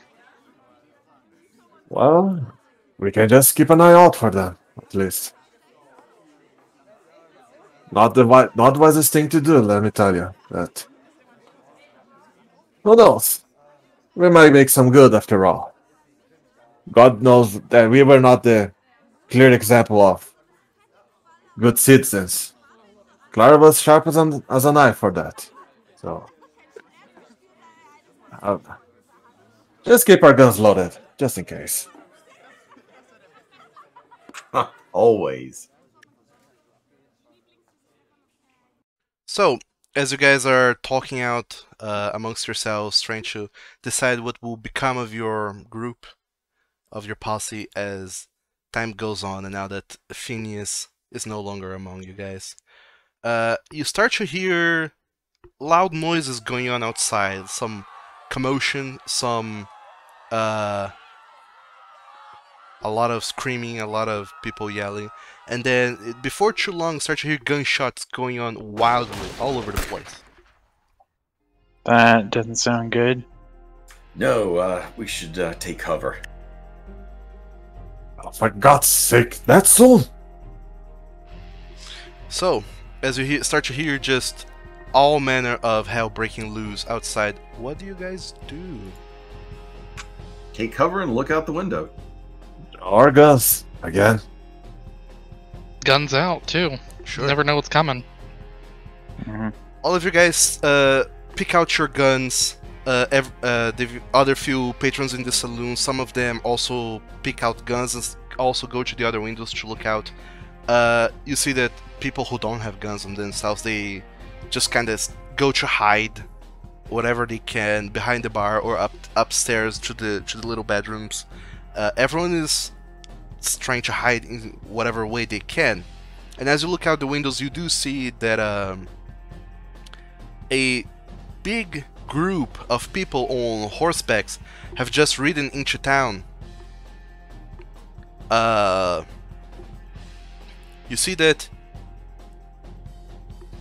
there's a lot of them. Let us count here. I'm gonna hazard a guess that's the Crusoe gang. What? Ain't that shit? We didn't even have to look for them. About like 10 riders on horseback, they just come into town yelling, shouting, and then just opening fire at whoever is on the streets. You see that the sheriff and the deputy, they quickly stop whatever they're doing and they start to pull out their guns to go towards these people. Some other of the townsfolk also who have whatever means to defend themselves and some stake in town, they also pull out their guns to go into the fray. However, you know that most of them are not that good accomplished shooters anyways. And you see that in front of this group riding on his horse, there's a man, kind of very rugged, with a very thick mustache going on. He has a revolver on his hands and starts shooting at people that are just trying to flee, and then he turns around, kind of pulling the reins on his horse, and starts yelling, "Y'all bastards in this godless town, I heard you captured my gang. Poor little Thomas. Where is he? Are you keeping him in some prisoner, gonna hang a noose around his neck? Hell no you ain't. I'm here to cause havoc in this town and kill everyone that stands in my way." And you see that the sheriff also takes cover along with the deputy, and some people in the saloon alongside you guys start whispering to one another, "That's the Crusoe gang. It's Victor Crusoe." And as soon as they call out for Victor Crusoe, those people that were ready to defend the saloon, they just lower their weapons and also go into hiding. You see that they don't want anything to do with these people. I just take the chance while I see their mood altering. I just go then and just say, "Don't you be such chickens! Do you think they'll take easy on you just because you guys don't fight back? Don't you guys have wives and children to protect? Go on, hide them. Go into the croup. Wait for them to get your balls and rip them off. I'll fight for my place." Have I never heard of Victor Crusoe? He's a man, just like me and you. No, A good he's bullet not. to the head, gonna save it. People say that he made a pact with the devil. He cannot die. I don't know what he is, but I'm not gonna stand here and take my chances. It's your funeral if you stay. And they just run off. Well, too bad that I have to make holy bullets on the other pants. So, are you guys doing anything specific? Sorry, just wondering. Are we still gonna play, or I'm not sure when it's gonna end the game session? Just wondering. We're going out for another hour. Okay then. Well, I'm fighting. I'm down for it. I'm down for fighting. Yeah, Vaughn's not going anywhere. So, Can't exactly have them running around killing civilians, so... Okay, so let me describe what's going on. hmm. You see that this gang, they just starting shooting down people however they can, sort of using the horses to give themselves more maneuverability, and you see that everyone has a very hard time hitting them as they're going by. And you see that a lot of people seem to be trying to shoot down Victor, but somehow he managed to avoid most of those shots, and whatever shots actually hit him, you see that it doesn't seem to impact him nearly as much, and you notice that he's wearing a very thick leather vest jacket. And then you notice that most of them seem to be wearing very thick leathers. Not that it makes them bulletproof, but it helps a little bit. When I notice that, I turn to my friends. I just say, "Spread out, aim for the heads. They have thick leather stuff. I'll try to barrack the door whatever I can, and I take whatever I can find, like chairs or something, place on the doors. If there's is not the saloon kind of doors, it just flap open. They are. Yeah. Well, then let's go to the upper floors. I'll hold the stairs in case they try to enter. Alright, so you see that they are the gang, the Crusoe gang, they kind of break off into little couples or trios. You see that a group, one of those trios is going for the sheriff and the deputy, and it would look like they're gonna overwhelm them. You do see that talking to one another. Well, they were talking to one another. They're not anymore. But kind of huddled together is the priest and the mortician, slightly closer to the church, and you see that another group goes towards them as well. And you do see that there's a few there's a group of 3 women also that are just kind of caught outside in the street, You know them to be sisters. They are all there in a little group, and you see that the gang breaks off into trios, duos to go after those specific people and another. They don't seem very concerned with trying to break into the saloon just yet. What are you guys gonna do? Let's see if we can give some cover for the sheriff. That's what I'd like to do.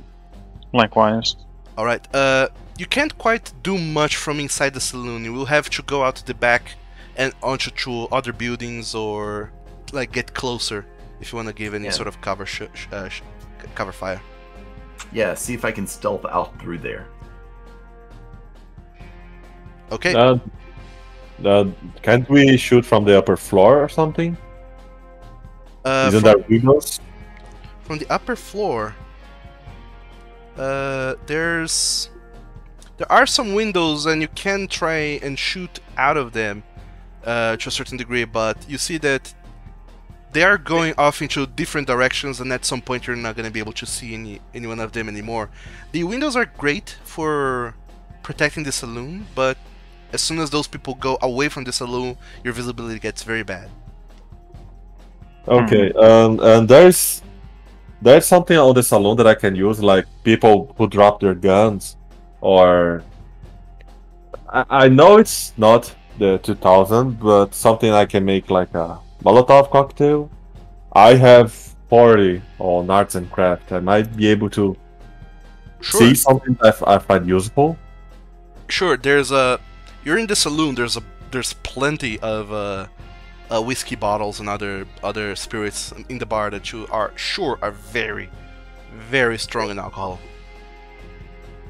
Well, I grab 2 of them, if possible, and I makeshift some Molotov cocktails, and my plan is to throw them from the upper window, where I can have a better leverage and harder to see and shoot me. Okay, so Ian, you're going off to craft some Molotovs, run up to the upper window, and lob Molotovs onto people to try and delay them in some way, shape, or form. Well, at least I'm gonna make them drop their thick clothes, making them easy to shoot down. Okay, Silas, you're going out of the saloon to try and give some cover fire. To which of those group of people I had described? To the sheriff. The sheriff and the deputy. Yep. I'm just gonna throw at the closest one. It's easier. Okay. The closest one would be the sisters. That's the Very group. well then. That's the group that you're going after, that you can still sort of catch from the window. Vaughn and November, are you going after any group to try and defend them? Or are you doing anything different? What are you doing? I'm gonna see if I can hunker down by one of the front windows of the saloon and shoot outwards, basically just to help provide some cover for the sheriff. Okay, so you're also still trying to cover for the sheriffs. If that's so, you will have to move out of the saloon and move a little bit closer. Okay then. Then yeah, I don't mind doing that. Sure, you do that then. And Vaughn, what are you doing? Vaughn's gonna go with Silas with his Molotov cocktails, but I'm gonna stick to the gun and just provide cover fire for him. Okay. So, Ian, I need you to go ahead and make a arts and crafts check to craft some Molotov cocktail. Is Ian with the Molotovs? Yeah. Oh, I will go with him then. To see if how many you're able to make, and if you don't accidentally, well, if you can make any. Really. I'll be seriously disappointed if I cannot just shove a piece of cloth on an alcohol bottle. I'll be sad. It's more. By the way, you have a bonus die because Vaughn is helping you with that, and it's more so that you're not doing this just kind of doing that. No. I'm not saying about You're stressed. You're in distress, and you need to make this very fast. You're doing this as you're running up the stairs. So go ahead and give me a arts and craft check. You have a bonus die. No, I'm not complaining about the fact that I need to roll. I'm saying that if I fail this, I'm gonna be seriously disappointed with myself. That's what I meant. Well, let's see how it goes then. Ooh. Oh, that's good. Good. You managed to craft some 3 Molotov cocktails. You grab onto 2 and hand one off to Vaughn. Mostly that's so he can hang on to them if he doesn't want to lob them around. And you run up to the top floor. You see that the gang has started spreading into those little clusters to go after those target people. Silas and November, the 2 of you rush out the back. Go ahead and give me a stealth check. One of you, probably Silas, has the highest stealth. How about Yep. Sure. regular difficulty? You managed. That's a hard success. You managed to help hunker down along with November and get very close to the sheriff and the deputy without being seen. You even find yourself a good position to hunker down in. At this point, you're kind of sort of far away from the saloon. But still, the 2 of you guys get close. So now, I want you, Ian, to make a roll to toss your Molotov cocktails.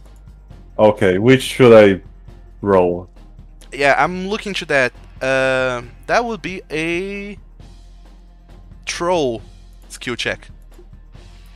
Yeah, fair enough.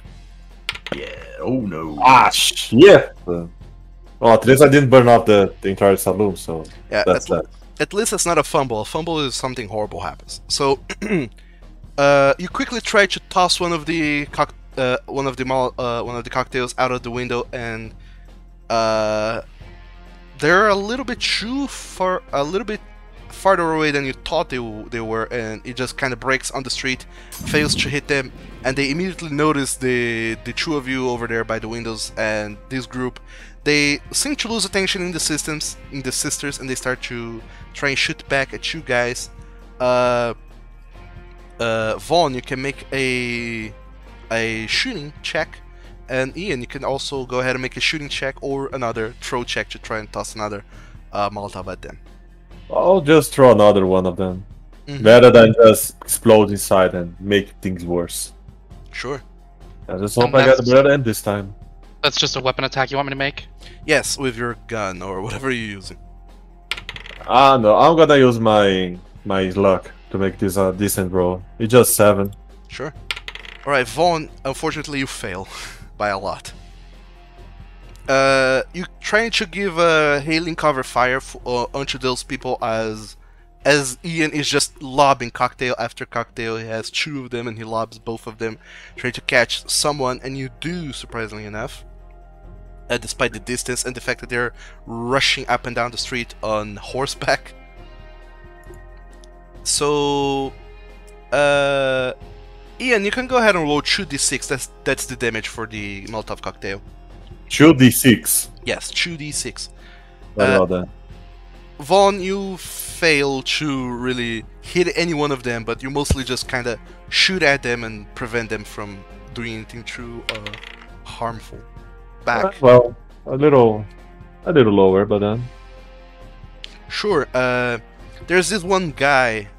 You see that he has a very commanding look to him. You don't know who he is, but you hit him right square in the face with the Molotov cocktail. It burns, creates a little gout of flame onto him and also onto his horse. The horse just kind of reins up and kicks him off, and just dashes as it's also set alight, a flame rather, and just rushes down the street on fire. And the guy falls on the ground, and he and the other 2 that are with him, they look up the windows and they say, "Hold on, those people there, I think it's them, go after them, to the saloon." The other guy, the commanding guy, he's mostly just yelling and kind of tapping himself to make the to stop burning, pretty much. Silas and November, the 2 of you, go ahead and make a gun check to give some covering fire for the sheriff and the deputy. All right. Unless you're doing something else, as you are very close to them. Jesus. Alright, Okay, Silas and November, the two of you succeed. You can go ahead and roll damage. I've already rolled for mine. 8 damage. 7. Cool, great. Let me roll a couple Constitution checks. Mm-hmm. Because those are... Okay, one person makes it. That one does not. Okay, cool. Okay. Yeah. November, you hit one of those guys.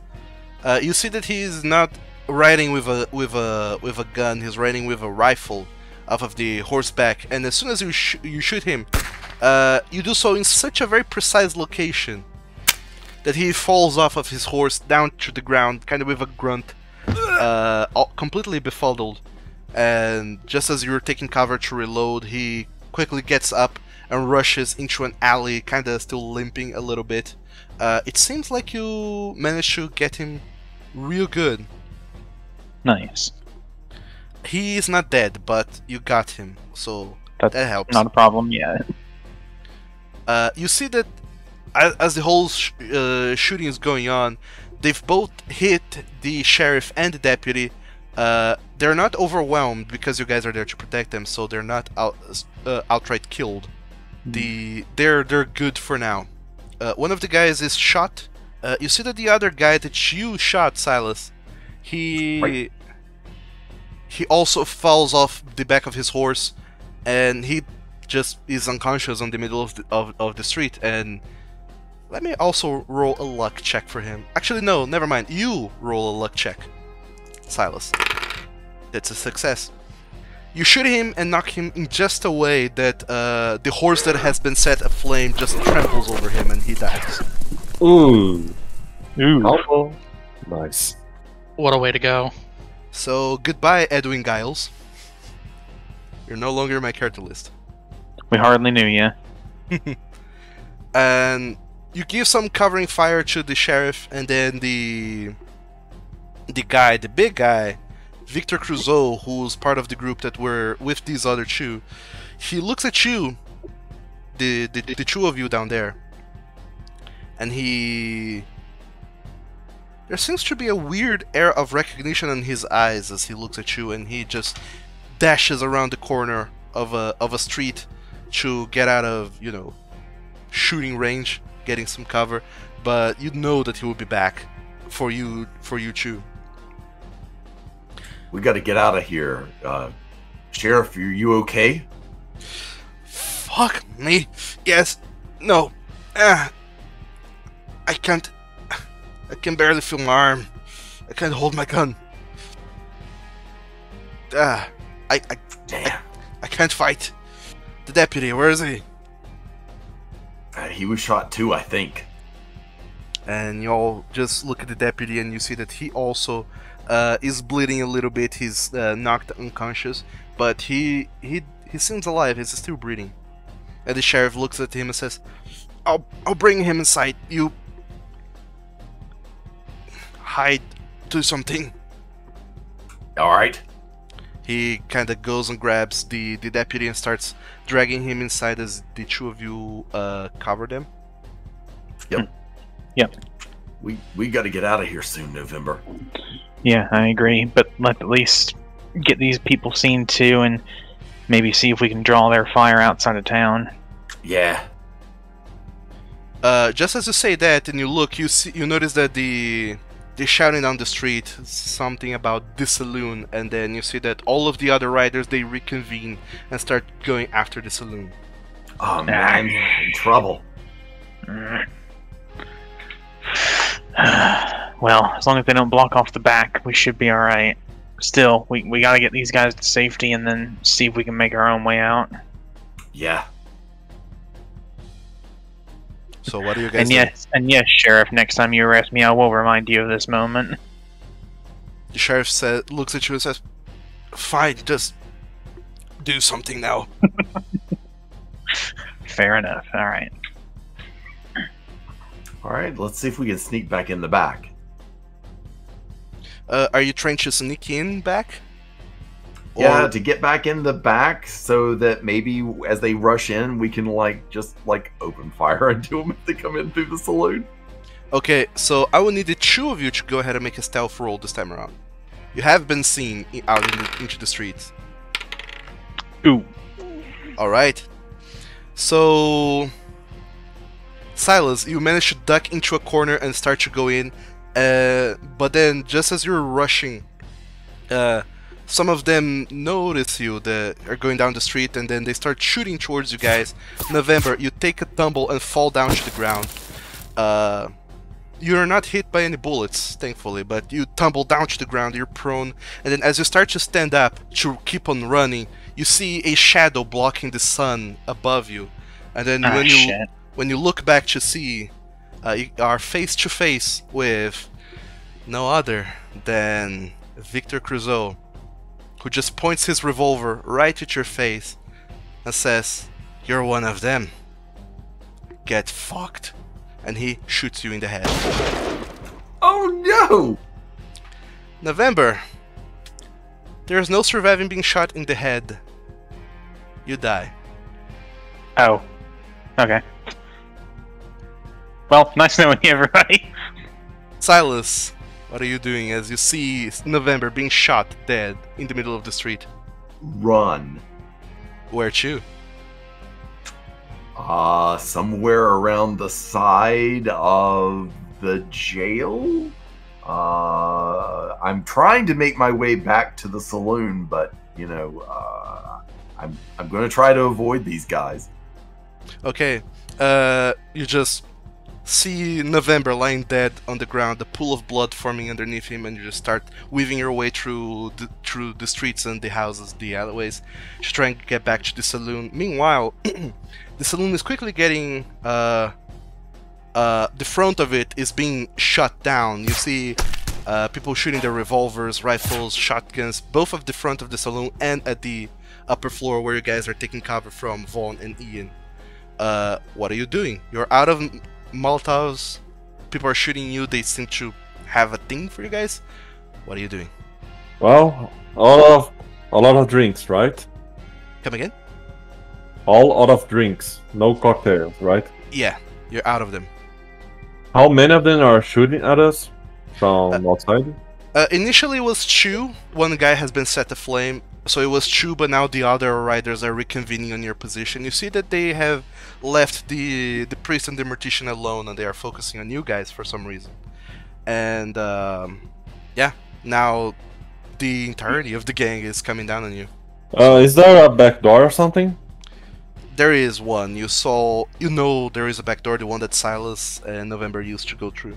I call Vaughn and I just say, back door. They're not surrounding us yet, but they will. Aren't we on the second floor, though? Yes, we are. Yeah, you have to go down and then through the back door. Just And for the note, do we have time for that, or just they're already closing in too far? They are closing in on you guys. You have very little time to do crazy maneuvers, like Okay, blocking back anything. door then. Well, I'm out of ideas for now. I'll just shoot the shit out of them.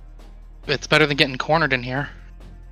Okay, so the two of you are running down the stairs and out through the back. You see that these guys are it doesn't take long before they notice that there's very little resistance, very few people shooting back, so they go over closer, they start to break down the windows and starting aiming in and taking shots at you guys. They are incredibly close, and this place has a lot of windows. You didn't block all windows. They can't quite come inside because the door is a little bit blocked with knocked over tables, but the windows, man, there's a lot, and you didn't have time to block all of them.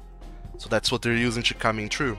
I need the two of you, Vaughn and Ian, to make a dodge roll as you're trying to weave past all this bullet fire and yeah, get out. May Matrix bless us all. Well, was nice meeting you. Yep.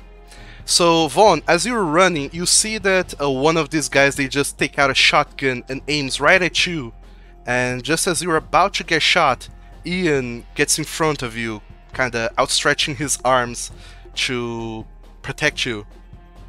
and he takes the blast of a shotgun right to the back, completely breaking several portions of his spine. You just see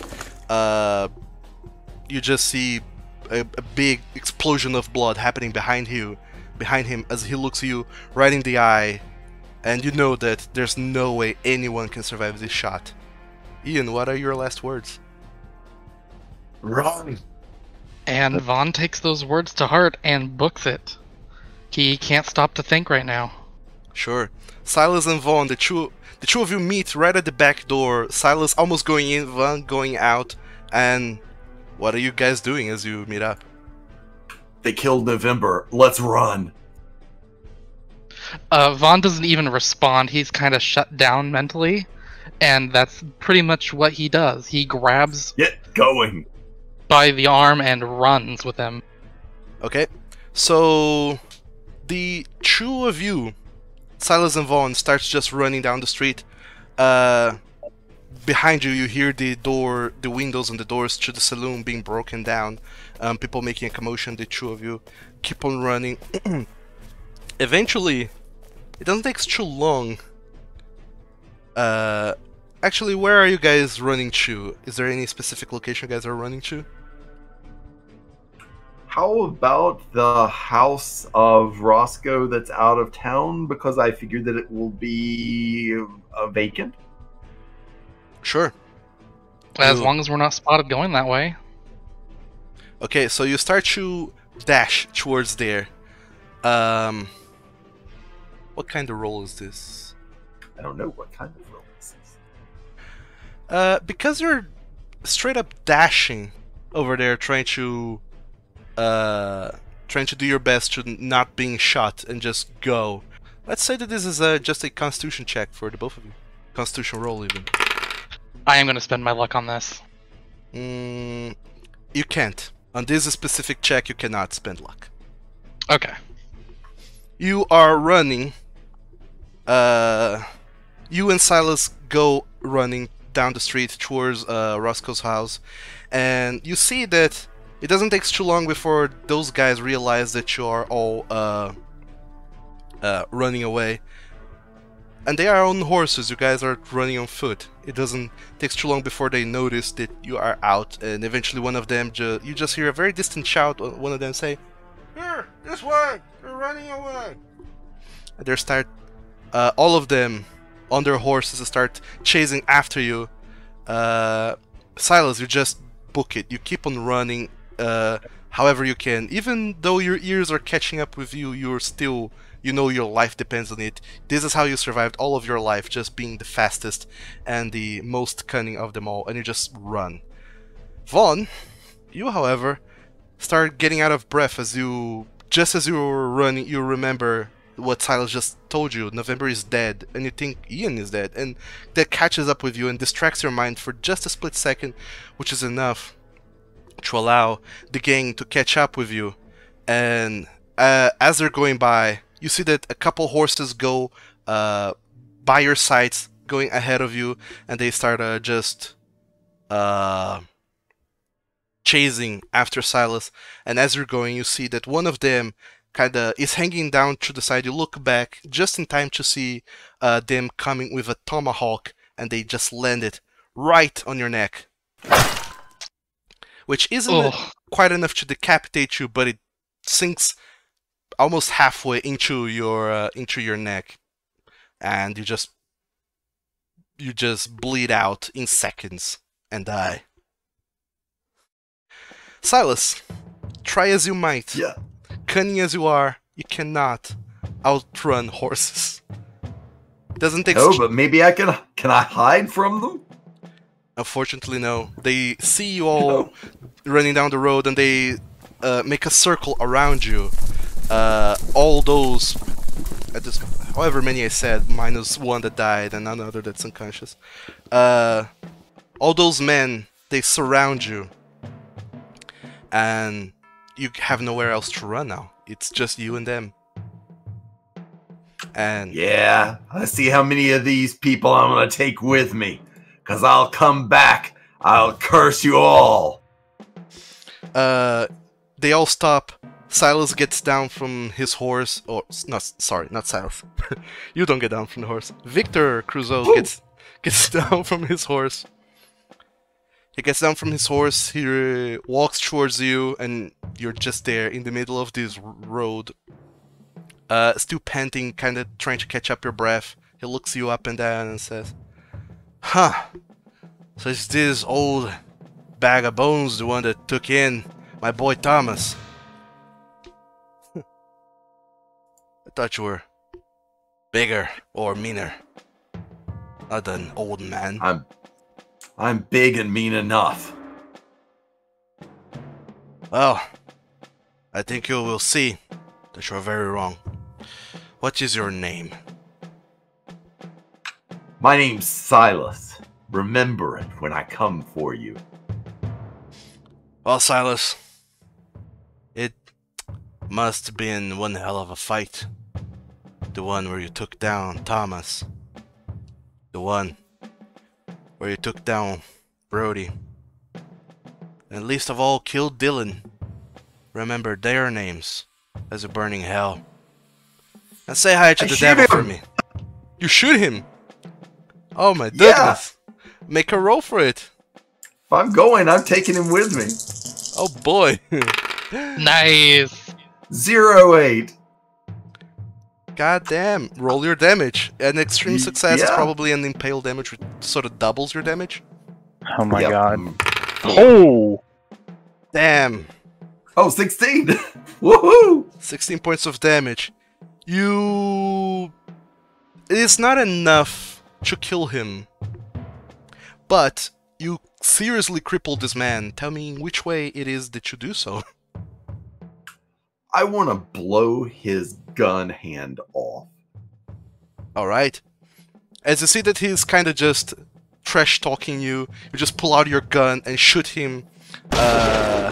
You blow off his gun hand. It absolutely explodes into a bloody pulp. There's nothing left. And just as you do, it takes but a split second for everyone who already has their guns trained on you to start a hail of fire that pelts you from every direction all at once. You are shot in your stomach, in your chest, in your legs, in your arms. You collapse to your knees.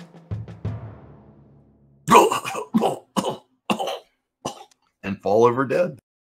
Yes. Actually, before you die, Victor just kind of snarls at you and says, "You goddamn girl! Say hi to the devil for me!" And he just stomps you, crushing your head as it does.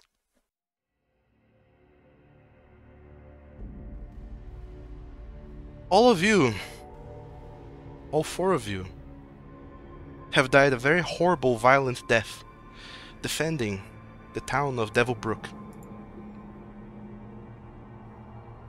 More victims of the Crusoe gang.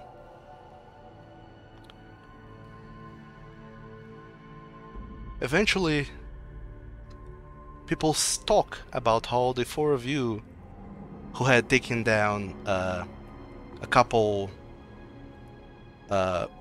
goons from the Crusoe gang in the Roscoe state, they were arrested, scheduled to be hanged, but they took too long and they were rescued before that. All of you are hailed as, not necessarily as heroes, but as martyrs. They remember you and think of you fondly over as time goes on, just thinking of how you all died to defend them. All of you see that everything around you is a dark void. There's no sound, no nothing. But you seem to be able to understand the fact that you're conscious, you're somewhere. You don't quite understand what's going on. And then you look around and you see each other. All four of you are together in this dark void. And then you hear footsteps coming in closer. And as these footsteps approach you, Suddenly, some manner of light illuminates the entire place that you guys are on. And you see, in front of you, a devilishly handsome man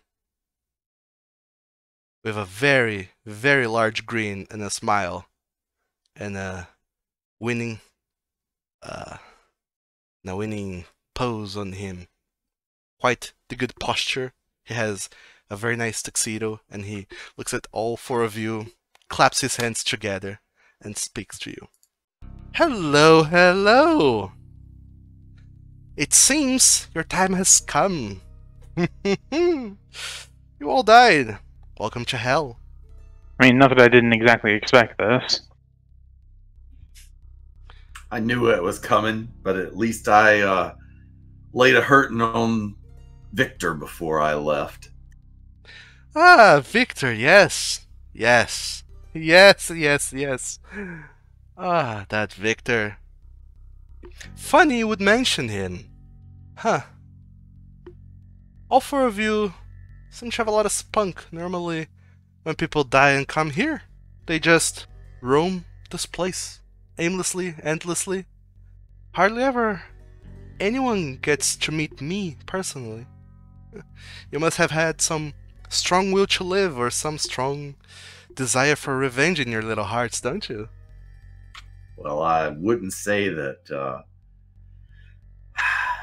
making Victor dance wouldn't make me smile a little. I just cross my eyes and my arms and I just stare at him. I've read enough to know better than just talk with the devil. Like they said, silver tongue, but silence is golden. Oh, don't let those old textbooks deceive you, little man. This is an opportunity of a lifetime, this one that I will present you. You see, I have a tiny little favor I want you all to do to me, and if you do it, I'll give you something golden, even more bright than silence. How about coming back to life? How does that sound? I just stay quiet. I just let him dangle his tongue out. Look, So if there's what- anybody among this group that's going to understand this, you don't get something good for free, so what's the catch? That's it. The catch? Oh, the catch. Look behind yourselves, then you will see the catch. And as you turn around and you look, you see that there's a host of creatures watching over you. You see several silhouettes on the ground. They seem to resemble humanoid forms that are just cheering and clapping in the background, just kind of... For some reason you couldn't hear them before, but now that you see them, you can hear their loud cheers going on. And right above them, you see other four bigger creatures that don't... They look humanoid, but they also look very devilish. Those are big demons, and they are looking at you all with a very inquisitive face and trying to decide what's up with you all. All four of them look different, but they don't speak, they don't act, they don't do anything. They just look at you with very inquisitive eyes, kind of almost wanting to see you do something. And the man in front of you all says, "You see, that's the Infernal Host. And they will vote on a champion. Whichever one of you gets to impress the host the most gets to come back to life. The others, well, the others are dead. That's the catch." So only one of us can make it. Yes, yes, only one of you, but still, coming back from the dead. Not everyone can claim to be able to do that, can they? So So, what's this thing that we have to do? This little favor, you see. There's this little man in a little town called Victor Crusoe. He made a deal with me. He sold me his soul, and I went to collect. But he cheated out of his deal. And you see, I cannot go on without collecting his soul. What will they say of me? What will they think of the devil if I don't come true with my word? I can't go into the earth that you all walk by myself, so you will have to do this for me. Kill Silas. Sorry, not Silas. Kill Victor. Me? Sorry. Sorry. Kill Victor. And whoever does it the best gets to come back to life. How does that sound? I almost did it the first time. I saw. What a nice shot you did there. Too bad you should have aimed for his heart. But oh well. I bet you're yearning to get a second shot at that, aren't you? What do you say? And how much time do we have? It's not exactly easy to track a gang leader. Well, you have enough time. Don't worry about it. You're not gonna go back to the Earth on a vacation, you see. You will be going to finish a job for me. To drag Victor down into the hells. Once you do that, then you're done. And if you don't do that, well, I have ways of making sure that you do what must be done. Any requirements other than we bring him back? I'm assuming alive, or does he need to be dead? Well, alive or dead, whichever way you prefer, just bring his soul to me. Honestly, inside my mind, I'm just thinking how much he's bluffing, because if the devil itself was so failure proof, he wouldn't have to ask others to do his job. So I'm just listening, trying to catch what is true or what's not. Even if I not succeed, I know there's something to do, because it's really hard to get a read on the devil. However he speaks, he's always grinning. His eyes hardly ever move, hardly ever blink. He's a mask. It's nearly impossible to read through him. I know. But I hope the last thing to die, literally. So if you want to try, you can make a psychology check. It will require an extreme success. what do I have to lose? I mean, I'm already there. Psychology check. Yep. Extreme difficulty psychology check. Could I make one as well? Sure.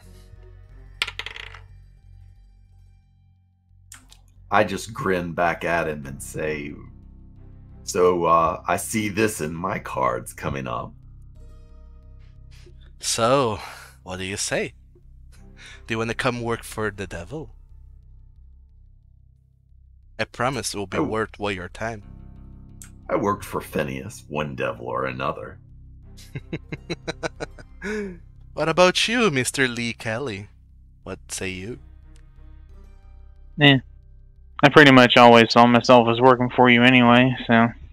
You got a contract? And you, Mr. McKittrick? I'm already dead. What have I got to lose?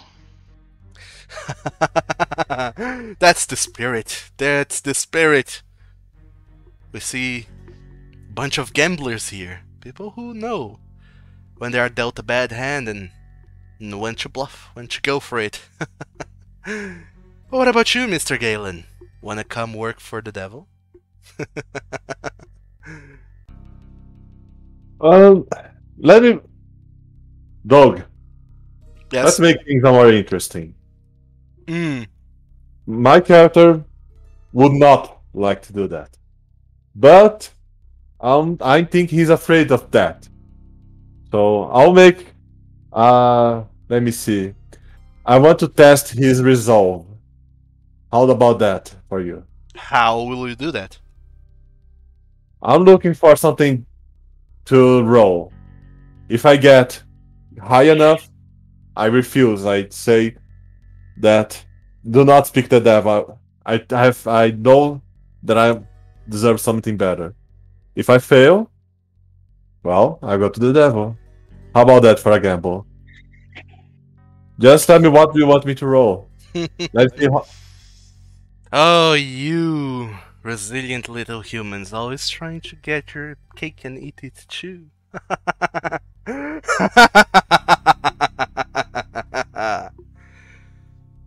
Ian, Hmm. roll a d100. On a 0-1, you get to have your way. Well, let's see if I have bowls of steel. No.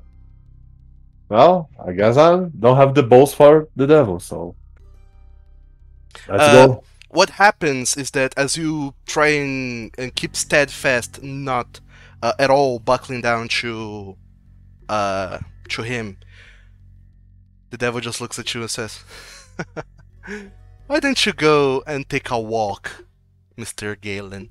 See what the future holds." I normally don't do this, but I'll let you catch a glimpse. Here, let me show you. And then he points off to your side. No one else can see this but you, Ian. You see that this black void starts to suddenly dim up, gets a little bit brighter and brighter, and then you see the world, the Earth that you have just left. You see everything happening over there. People going about their lives, but they're very shifty, and you can't quite make out what they're saying. You can't see their faces very well. They're mostly just ghosts coming and going. There's an etherealness to the way that you perceive the world, but at some point things start to get a little bit clearer, and you can get some sense of what's actually happening here. You see that some of your colleagues at your workplace, they start to talk to one another. "Oh, really? I thought that Mr. Galen was respectful author. I didn't know that he was protecting a criminal. Well, serves him right to die like a dog like he did." And your other coworker says, "Oh, that's what you get for,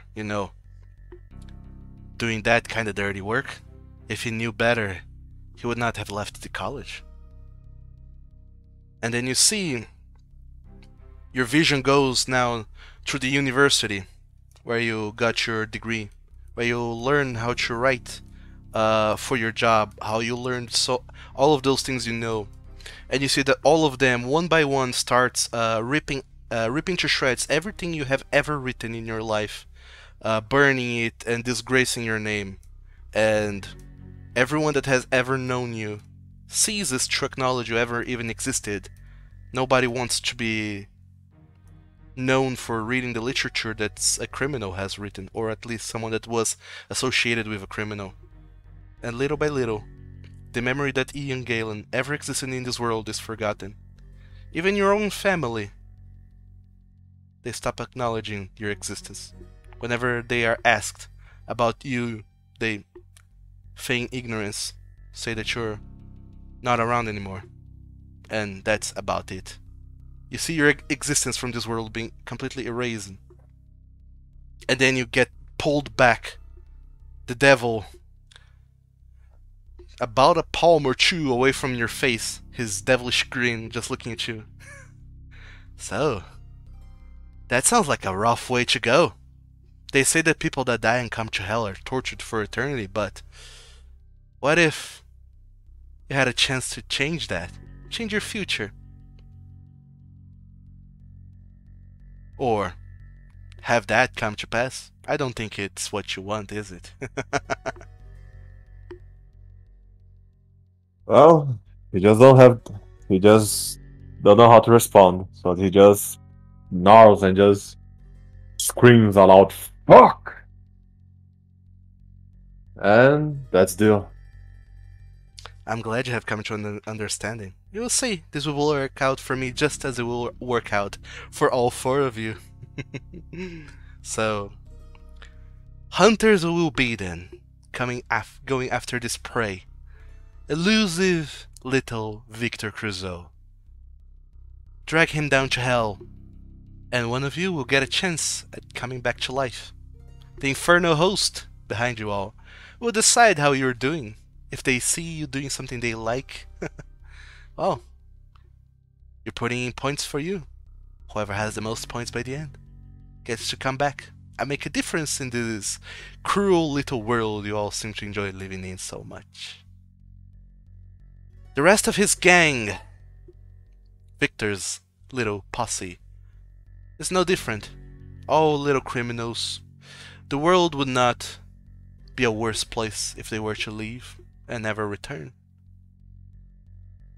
Figure them are all of those nasty little criminals. All of them get free passes. Kill them as you see fit.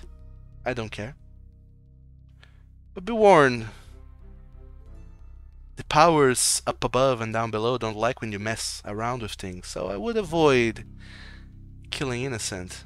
Not that they don't deserve to die in one way or another, but still. It's generally frowned upon when people that are working for me do bad things on my behalf. Besides, I don't think you want to think about all those innocents you're killing. But that's besides the point. All his associates, they get a free pass. Kill them, spare them, makes no difference. Up to you.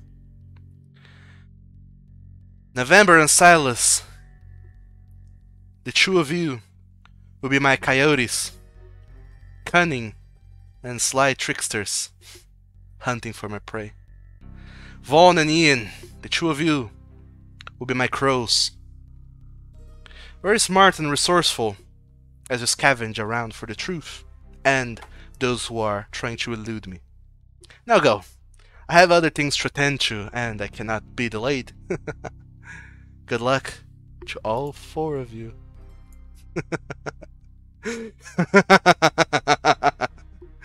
Go on. The show must go on. And then the devil fades. Everything around you guys fade. And suddenly your vision fades. You stop being able to see one another. And then all four of you suddenly feel yourselves becoming a little bit heavier and a little bit corporeal. You start to feel your body once again. And you open your eyes and you see walls around you. And very above you, you see the night sky. It's starry and slightly clear. You notice that you're inside a coffin. All four of you are inside of a coffin. Let's see if we can get out. Sure. The coffin is not doesn't have the lid on, so you can just stand up and climb out of your graves. Okay. Well, we don't have that jump, I believe. A little too early for our wood bed. So one by one, all of you climb out of your graves, and as you do, you look around. You are in the local church's graveyard. You have not yet been buried. They were preparing to bury you, and your graves are still open, but you are already down there, and you see. As you look around to one another, you don't recognize each other at first because where previously all of you had a face attached to your bodies, now there's only a floating skull. November and Silas, there's a floating coyote skull above your heads. Vaughn and Ian, you have a crow skull floating above your heads. Hey, November, at least we got the cool skulls. I mean, I don't know. They're both pretty cool, but yeah. Well, yes, I won't be helping little children anymore, by the looks of it. Depends what kind of kids they are. You see kinda seemingly addled and not in his mind, kinda in a possessed mental state. You see a man approaching you in the night. It takes a while before he approaches you, before you recognize him, and it is the Mortician. He doesn't seem to even acknowledge that you guys have returned from the dead. It seems like there's something taking over his mind, making him not realize that you are you. And he approaches all four of you with a big bag on his hand. He puts it on the ground, opens it up, and you see that all of your weapons and other small possessions are there, and 4 hats. And then the mortician, he stands back up, very straight and very unnaturally, and he just says, "These are your belongings. They have been brought back to you. Those hats will disguise your true forms to those who are not ready to see who you truly are. But Oh, good. At least we have a method of keeping cover. those who come into close with you will know who you truly are. And don't forget, people in this town have been attempting to bury your dead bodies. Have a good hunt," says the devil. Ha ha ha. And then the mortician turns around and starts walking away.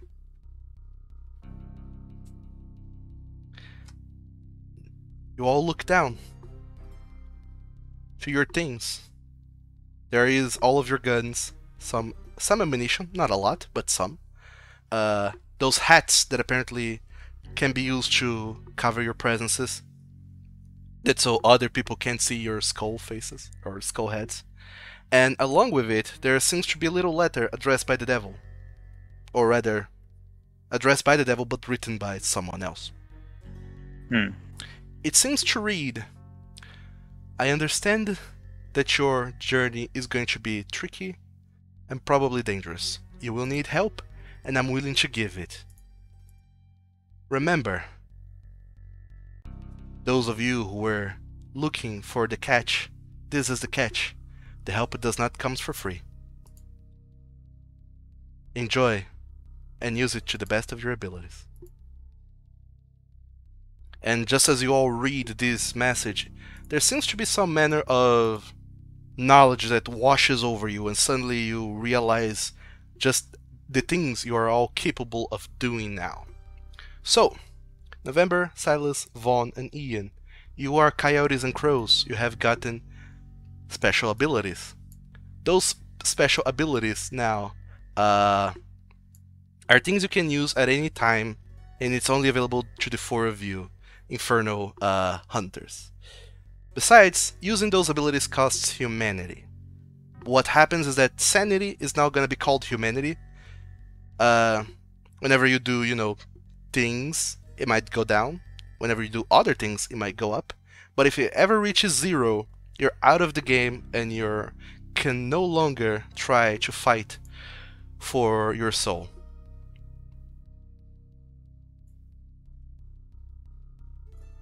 Gotcha.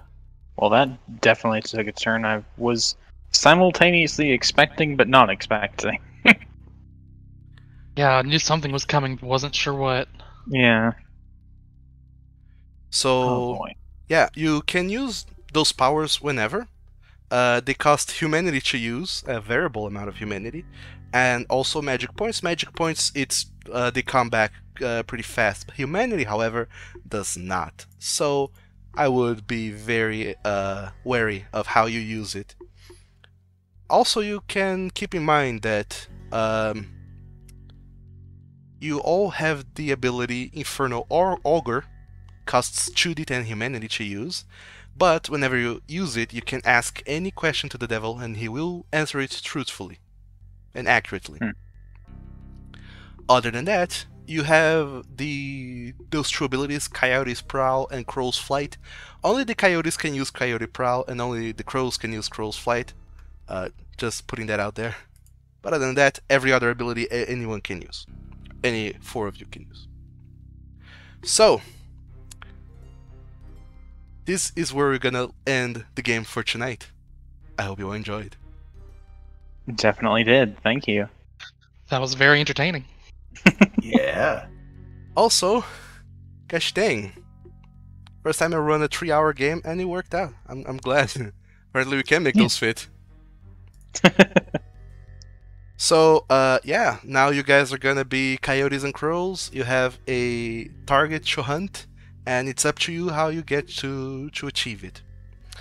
We will just go through some bookkeeping here on things that you guys get, because you guys sacrifice some luck and, you know, some other things to save people in town. First, Clara, who was about to get stabbed, and then also the sheriff and the girls in town defending it. All of you get 2d6 humanity points. I will roll that for you, and then that's how many humanity all of you get. By the way, humanity is sanity, so you get that many sanity points. 9 for You everyone. get 9 points. However, what is rolled individually is luck. All of you can go ahead and roll d10, and that's how many luck points you regain at the end of this session. And as you do that, I will address you, lovely viewers. Thank you so very much for coming around, watching Coyotes and Crows. This was the first game out of 4. We will be playing this throughout this month of Halloween in this little spooky adventure that will be happening. I hope you all enjoy and keep coming back. Those of you who could not catch it live, don't worry. I'll be uploading this as a YouTube VOD this upcoming Sunday. Hello everyone, this is Doug from the future coming in for the editing room to say that schedules have changed. The game will actually now, the next game, the second session, will be happening on Monday. So yeah, you who are seeing this VOD, and it's not Monday, the whatever day it is, 11th, you have still got the chance to catch it up live. You can watch it on the Twitches, on the YouTubes, like always. And those of you who are seeing this further away from that, you probably will be able to catch those live on the next few Mondays throughout this month. Otherwise, you can catch the VODs, or maybe you're already catching up on the VODs. If that is the case, then cool. Hope you watch all of them. If not, then, well, at least you got to the end of this one, so that's cool. Anyways, sorry for the confusion, and I hope you all enjoyed the game. Let's keep on doing those more delicious cowboy shenanigans. Bye-bye, everyone. Hope you guys are excited for this little adventure, and I'll see you all next time. Goodbye, and have a good one.